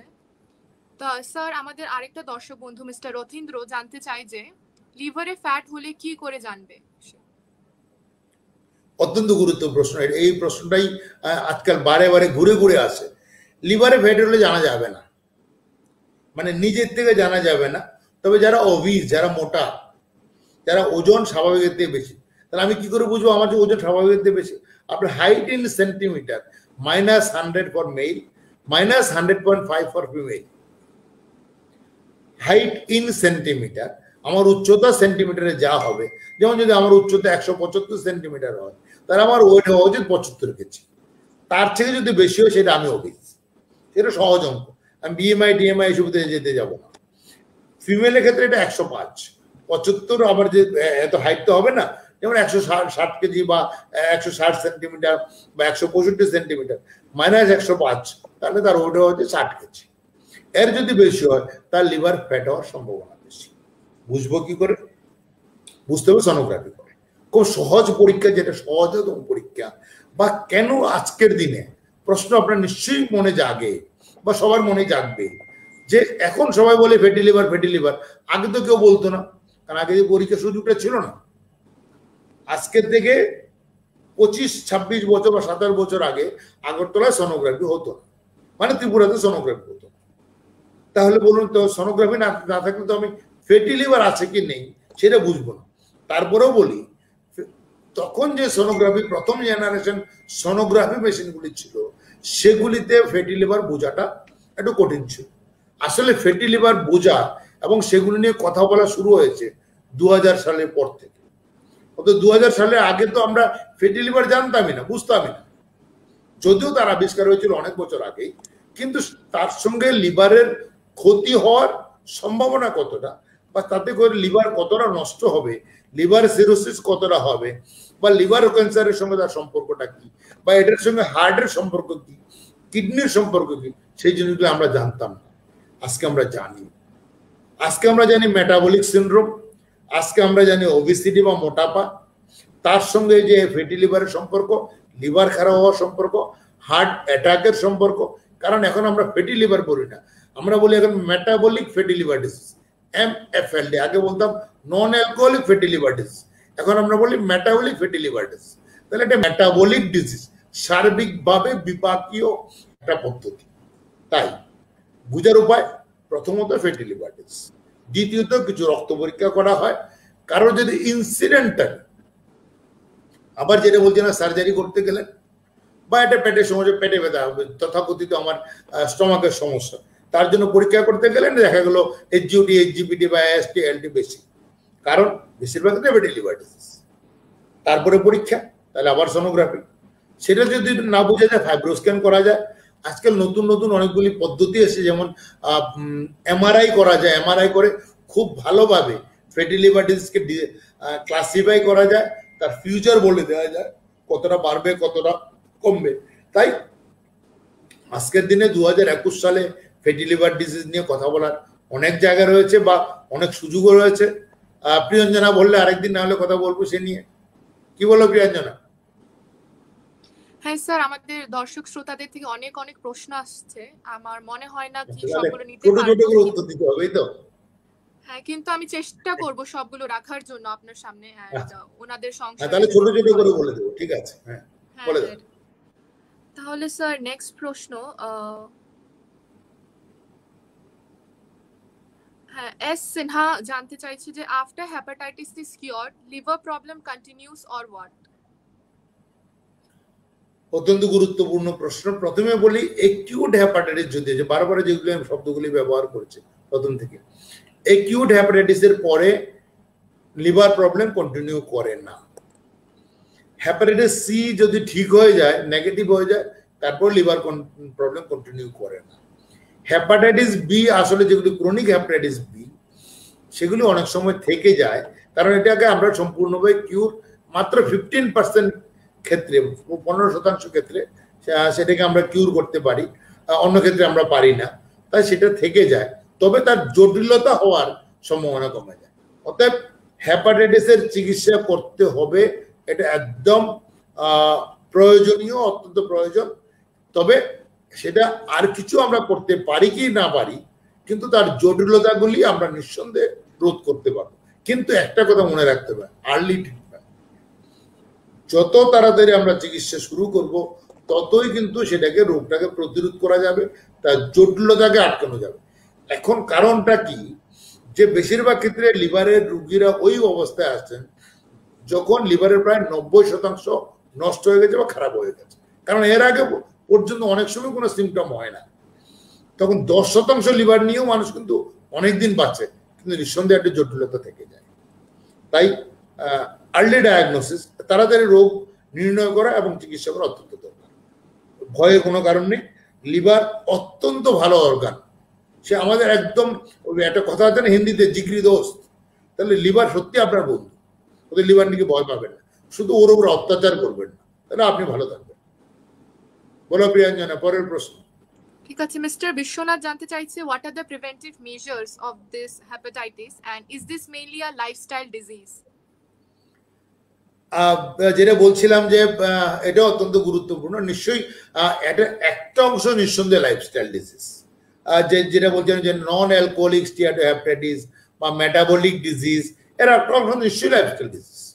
আমার ফুড হ্যাবিটে যেগুলি বারবার বলছি, আমি এখন এই মুহূর্তে সেটা লম্বা করবো না, কিন্তু বলবো সেই অংশটা lifestyle disease. Alcoholic liver disease 100% lifestyle disease, কিন্তু ডেফিনেটলি জেনেটিক ফ্যাক্টর রয়েছে। আজকের দিনে 2021 সালে দাঁড়িয়ে আবার আমি বলবো একটা কথা, আমাদের সকলের মনে রাখতে হবে, প্রত্যেক ডিজিজের সঙ্গে জেনেটিক্সের একটা অত্যন্ত বেশি করে যোগাযোগ রয়েছে। এর বেশি এই মুহূর্তে আমি আলোচনা যাচ্ছি না, অন্যদিন হয়তো যাব। কিন্তু যেগুলিকে আমরা ভাবতে পারি যে ইভেন যদি শুধু এক লাইনে বলি, এডিকশন পর্যন্ত, যারা এডিকশন পর্যন্ত জেনেটিক্যালি ডিটারমাইন্ড। তাহলে আপনি বুঝতে পারেন যে জেনেটিক্স আমাদের কত বেশি গভীরে আছে। আমার ডিএনএ স্ট্রাকচার নিয়ে আমার ডিজিজ কিন্তু সুনির্দিষ্ট হয়ে গেছে। আমরা কুষ্টি দেখি বা আমাদের জন্মপত্র দেখি, কিন্তু আর রোগের জন্মপত্র সুস্থ তৈরি হয়ে গেছে আমার জন্মের সঙ্গে সঙ্গে। অর্থাৎ আমার জেনেটিক্স অত্যন্ত গুরুত্বপূর্ণ, সেটাকে অস্বীকার করা যাবে না। Lifestyle disease definitely yes, lifestyle আমাদের অনেকগুলো রোগের সৃষ্টি করে। জিন থাকলে শুধু হবে না, লাইফস্টাইল যদি চেঞ্জ হয়ে যায়, যেমন দেখা গেছে যে সকল ইন্ডিয়ানরা বিদেশে থাকে এবং তাদের যেহেতু লাইফস্টাইল পাল্টে যায়, ওদের রোগের ধরনও পাল্টে যায়। তার লাইফস্টাইল আমাদের গুরুত্বপূর্ণ। তৃতীয় হলো এজেন্ট, যে রোগ, যেমন হ্যাপাটাইটিস বি, সি, এগুলি ভাইরাস যদি না থাকে রোগ হবে না। তাহলে শুধু লাইফস্টাইল নয়, আমার জেনেটিক যেমন একটা ডিজিজ, এনভায়রনমেন্টটা যেখানে আমি থাকছি, আমার লাইফস্টাইল যেমন গুরুত্বপূর্ণ, আবার ইনফেকশন যেগুলি হয় সেগুলো ইনফেকশনের জন্য হয়, অতএব সেগুলিও সমানভাবে গুরুত্বপূর্ণ। তো সিঙ্গেল পয়েন্ট দিয়ে যে প্রত্যেকটি ডিজিজ মাল্টিপল কজ রয়েছে, লাইফস্টাইল ডেফিনেটলি একটা অত্যন্ত গুরুত্বপূর্ণ। আপনার কথাটা একদম সঠিক। বলো প্রিয়াঞ্জনা, পরের প্রশ্ন। স্যার, একটু আপনি যদি সংক্ষেপে বলে দিতে পারেন কি কি প্রিভেন্টিভ মেজার্স আমরা নিতে পারি अगेंस्ट দিস? প্রিভেন্টিভ আমি যেটা বলছিলাম খুবই সংক্ষেপে বলবো, যে আবার না হলে আবার এক কথা বারবার হবে। প্রথম হলো ডায়েট, যেটা আমি বারবার বলেছি, low calorie, low fat diet with micronutrients, vegetables, fruits, 1। Number 2, regular exercise. প্রতিদিন কম করে 30 মিনিট হাঁটতে হবে, 30 মিনিটে 3 থেকে 5 কিলোমিটার হাঁটতে হবে, মানে প্রায় ব্রিস্ক ওয়াকিং যেটাকে বলে, জোরে জোরে হাঁটতে হবে। 30 মিনিটে 5 কিলোমিটার হাঁটাটা সহজ নয়। তৃতীয়ত যেগুলি হচ্ছে যে যেমন ভ্যাকসিনেশন, যেখানে যেখানে সুযোগ রয়েছে, হ্যাপাটাইটিসের মধ্যে শুধু হ্যাপাটাইটিস বি এর ক্ষেত্রে ভ্যাকসিনের সুযোগ রয়েছে, ভ্যাকসিনেশন অবশ্যই নিতে হবে। এবং যে কোনো বয়সে হ্যাপাটাইটিস বি টিকা নেওয়া যায়, জন্ম থেকে শুরু করে জন্মলগ্নে মাত্র 3টে টিকা নেওয়া যায়, তার মধ্যে হ্যাপাটাইটিস বি একটা। অর্থাৎ হ্যাপাটাইটিস বি জন্ম থেকে যে কোনো বয়সে, আমরা 104 বছরের ব্যক্তিকেও হ্যাপাটাইটিস বি টিকা দিয়েছি। অতএব হ্যাপাটাইটিস বি টিকা যে কোনো বয়সে নেওয়া যায়। তাই এগুলি করে আমরা কিন্তু রোগটাকে প্রতিরোধ করতে পারবো, নিঃসন্দেহে পারবো। বলো প্রিয়াঞ্জনা, এরপরে আর কি প্রশ্ন? স্যার নিশ্চয় আমরা জানি sir, prevention is better then cure and sir health is well.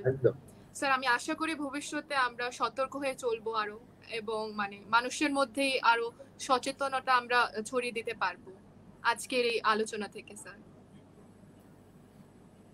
Sir Mrs Nandita, একটা কোয়েশ্চেন ছিল ওনার।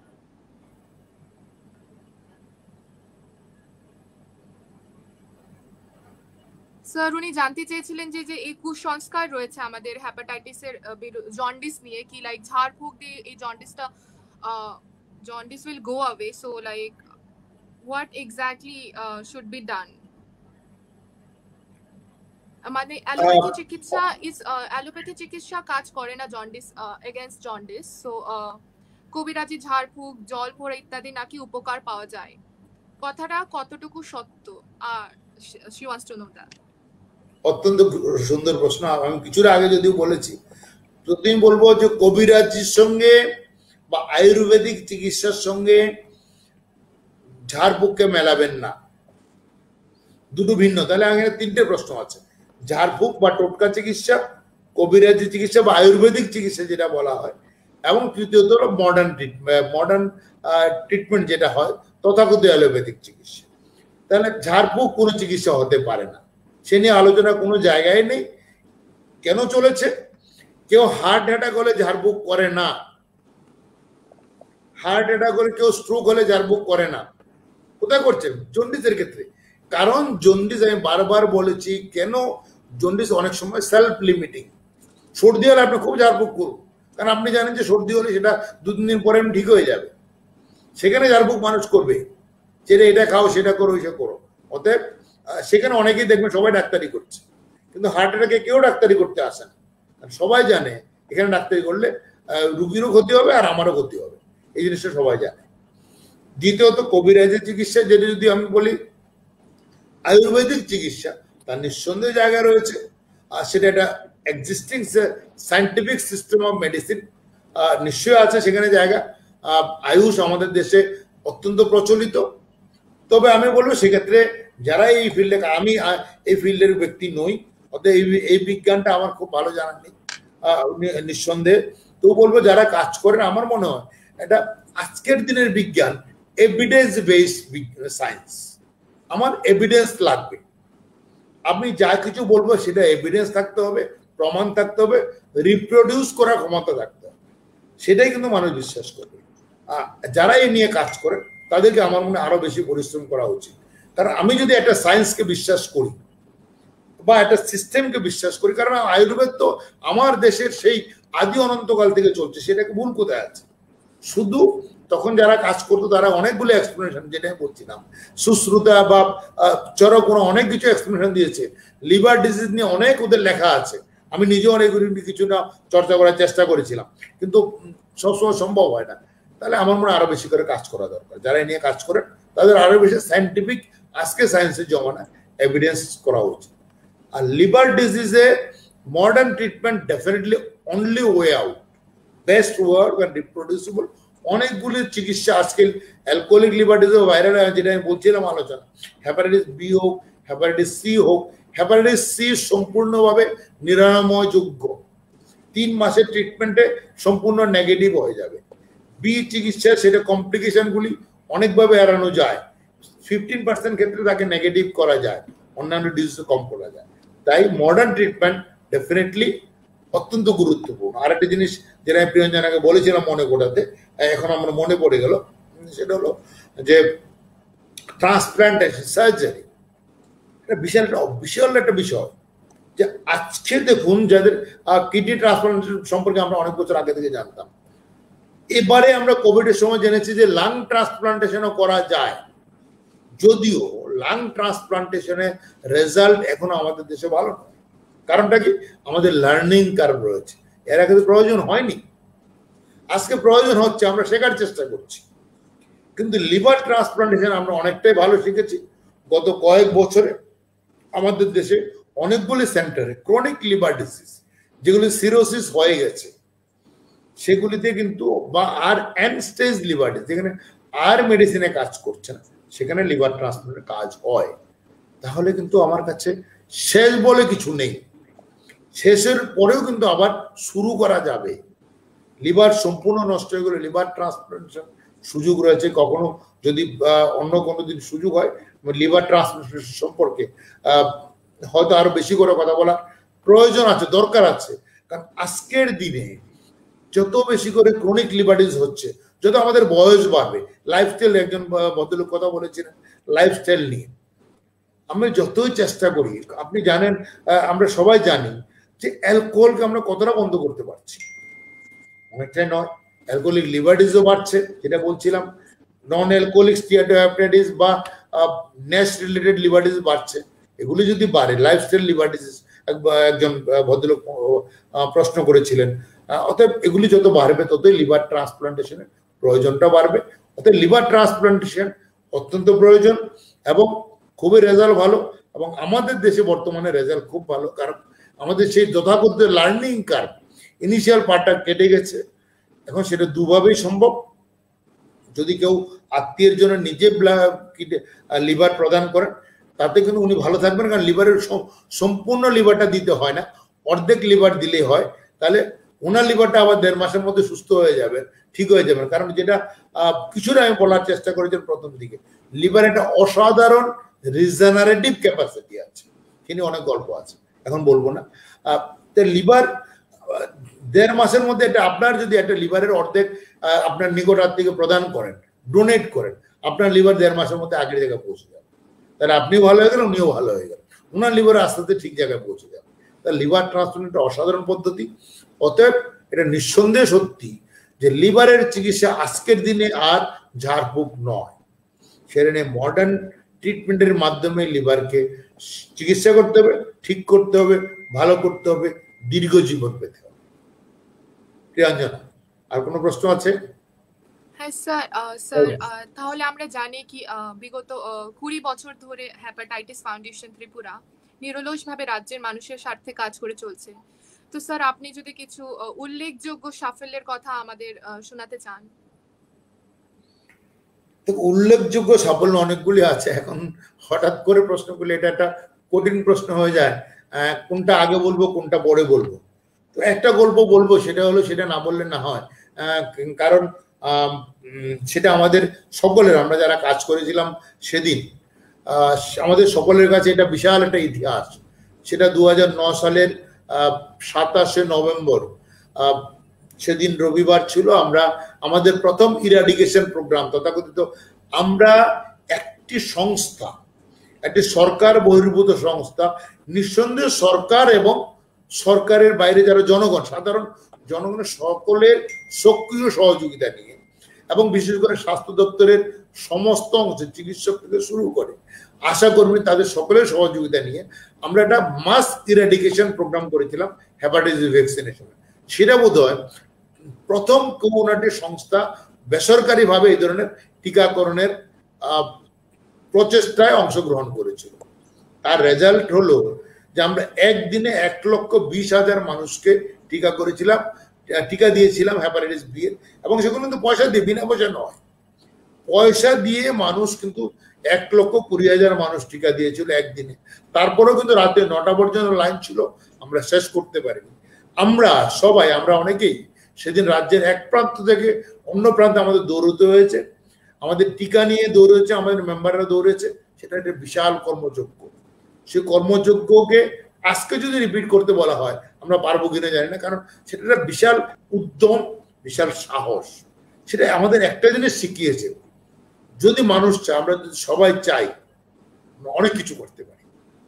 মানুষই শুধু পৃথিবীতে পরিবর্তন আনতে পারে, এবং যে কোনো পরিবর্তনই সম্ভব যদি সকলের সদিচ্ছা থাকে। সেখানে সকলের সক্রিয় অংশগ্রহণ দরকার। শুধু 2জন ব্যক্তি, 4জন ব্যক্তি বা 200 ব্যক্তি বা হেপাটাইটিস ফাউন্ডেশনের 1,500 ব্যক্তি দ্বারা হবে না। সারা রাজ্যের মানুষ এক সুরে গাইতে হবে। আমরা যদি এক সুরে গাই, অনেক রোগকে প্রতিরোধ করতে পারবো, এবং নিঃসন্দেহে আগামী দিনে লিভার রোগও প্রতিরোধযোগ্য। এবং যেটা ওয়ার্ল্ড হেলথ অর্গানাইজেশন বলছে, হেপাটাইটিস ক্যান নট ওয়েট, আমরা সেটাকে এলিমিনেট করব, এবং 2030-এর মধ্যে। আমাদের রাজ্যে তো আমরা অনেকটা এগিয়ে গেছি, আমরা কেন 2030-এর টার্গেটের জন্য দৌড়াবো? আমরা তার আগেই করতে পারবো, কেন পারবো? নিশ্চয়ই পারবো। সেটাই আমাদের ইতিহাস। তারও গল্প, আরো অনেক গল্প আছে, সময় সুযোগের পরে আরেকদিন বলবো। প্রিয়াঞ্জনা। হ্যাঁ স্যার, স্যার আপনার এই inspiring কথা শুনে we are very much motivated, we the youth specially, and sir you are a visionary, and I hope sir we the youth will be able to follow the path which you have paved in making Tripura hepatitis free sir. একদম তোমাদেরই করতে হবে, দায়িত্বটা তোমাদেরই ঘাড়ে। আমরা তো এগিয়ে নিয়ে গেলাম, বাকিটাকে আমরা শুরু করলাম, বাকিটা তোমাদের হাতে, ব্যাটনটা এখন তোমাদের হাতে, এগিয়ে নেবে তোমরাই। ঠিক আছে, তাহলে স্যার আমাদের দর্শক বন্ধুরা বলছেন thank you sir for explaining so nicely, Mrs Swati ধর, Mrs. Bina Saikia, very informative sir, thank you so much sir. Owner comments গুলো পড়ছি আমি দর্শক বন্ধুদের। Mrs. Ranjana Sinha লিখেছে very informative, and Mr. Ojit Sinha লিখেছেন sir you are one of the icon of Tripura in medical science after Dr. Rothin Dotto and Dr. Ila Lod sir. Thank you sir Mrs Mita Bandyopadhyay খুব ভালো আলোচনা করছেন doctor Bhowmik. Mister Sukanta লিখেছেন দারুণ আলোচনা। Mrs Anjana লিখেছেন very fruitful discussion.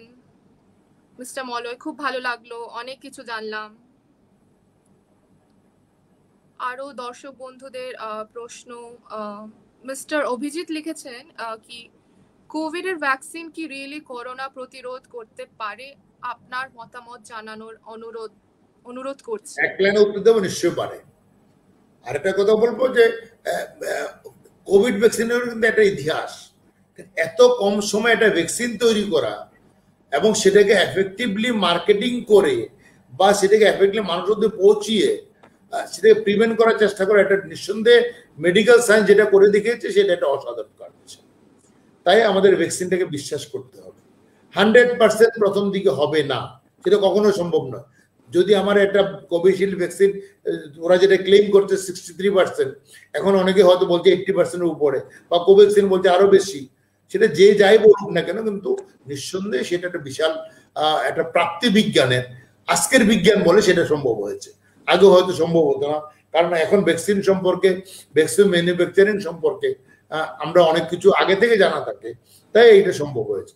নিঃসন্দেহে Covid vaccine অত্যন্ত প্রয়োজনীয়, সেটা আমাদেরকে এই রাহু মুক্তি ঘটাবে, এটা আমার বিশ্বাস। কি অঞ্জনা? হ্যাঁ স্যার, তো নেক্সট প্রশ্ন মিস্টার কৃষ্ণপদ দেববর্মা জানতে চাইছেন, he is 52 years old and his sugar level is 140/100. What is the actual proper treatment? Sugar নিয়ে আজকে আমি কথা বলছি না, সুগার না প্রেসার? সুগার লিখেছেন, আমার মনে হয় উনি প্রেসার বলতে চাইছেন আই গেস। আমার মনে হয় দেখুন, এখানে ঠিক একটা রিডিং দিয়ে, এখানে আর একটা বিজ্ঞানের অত্যন্ত গুরুত্বপূর্ণ। শুধু কেউ যদি বলে আমার ব্লাড প্রেশার 160/100, এটা কি চিকিৎসা? আসলে মডার্ন ট্রিটমেন্ট বা এইভাবে চিকিৎসা করা অত্যন্ত কঠিন, কারণ একটা মানুষ সার্বিক মানুষ, এবং সেটা আমি সবাইকে এখন বলি বা বলেও থাকি, আমার চিকিৎসক বন্ধুদেরও বলি, এবং সমস্ত যারা চিকিৎসকদের কাছে বা আমাদের কাছে আসেন তাদেরও বলি, চিকিৎসক ঠিক করবেন কোনটা করা উচিত বা কোনটা নয়। আমার কাজ গল্প বলে যাওয়া, তাদের চিকিৎসক রাগ করলে আপনি সেদিকে তাকাবেন না। আপনার যা সমস্যা আছে মাথা থেকে পা পর্যন্ত বলে যান, সেটা আপনার কাজ। এখান থেকে কোনটা প্রয়োজনীয়, কোনটা অপ্রয়োজনীয়, কোনটা দরকার আছে, কোনটা দরকার নেই, সেটা গ্রহণ করার দায়িত্ব চিকিৎসকের, আপনার নয়। অত উনি যদি রাগ করেন তাতে আপনার কিছু যায় আসে না। আমি কিন্তু এভাবে বলবো, অনেকেই হয়তো সময় নেই, এত কথা বলবেন না, এত কথা শুনে লাভ কি? হ্যাঁ, আমরা চেষ্টা করব আগে থেকে কনসাইজ করে প্রয়োজনীয় সবগুলি কথা যাতে আমার 5টি বা 10টি সেন্টেন্সের মধ্যে বলা যায়। কিন্তু বলবেন সবই, যে আমার গত 10 বছর ধরে মাথা ব্যথা আছে, 2 দিন ধরে চোখে ব্যথা করছে, 3 দিন ধরে গলা ব্যথা করছে, 1 দিন ধরে কাশি হচ্ছে, আর পেটে ব্যথা আগের থেকে ছিল। সবগুলি বলতে হবে, কোনটা প্রয়োজনীয় কোনটা অপ্রয়োজনীয়। তার সঙ্গে ডায়াবেটিস হাইপারটেনশন বলবেন, সেটা ডাক্তারবাবু দেখবেন।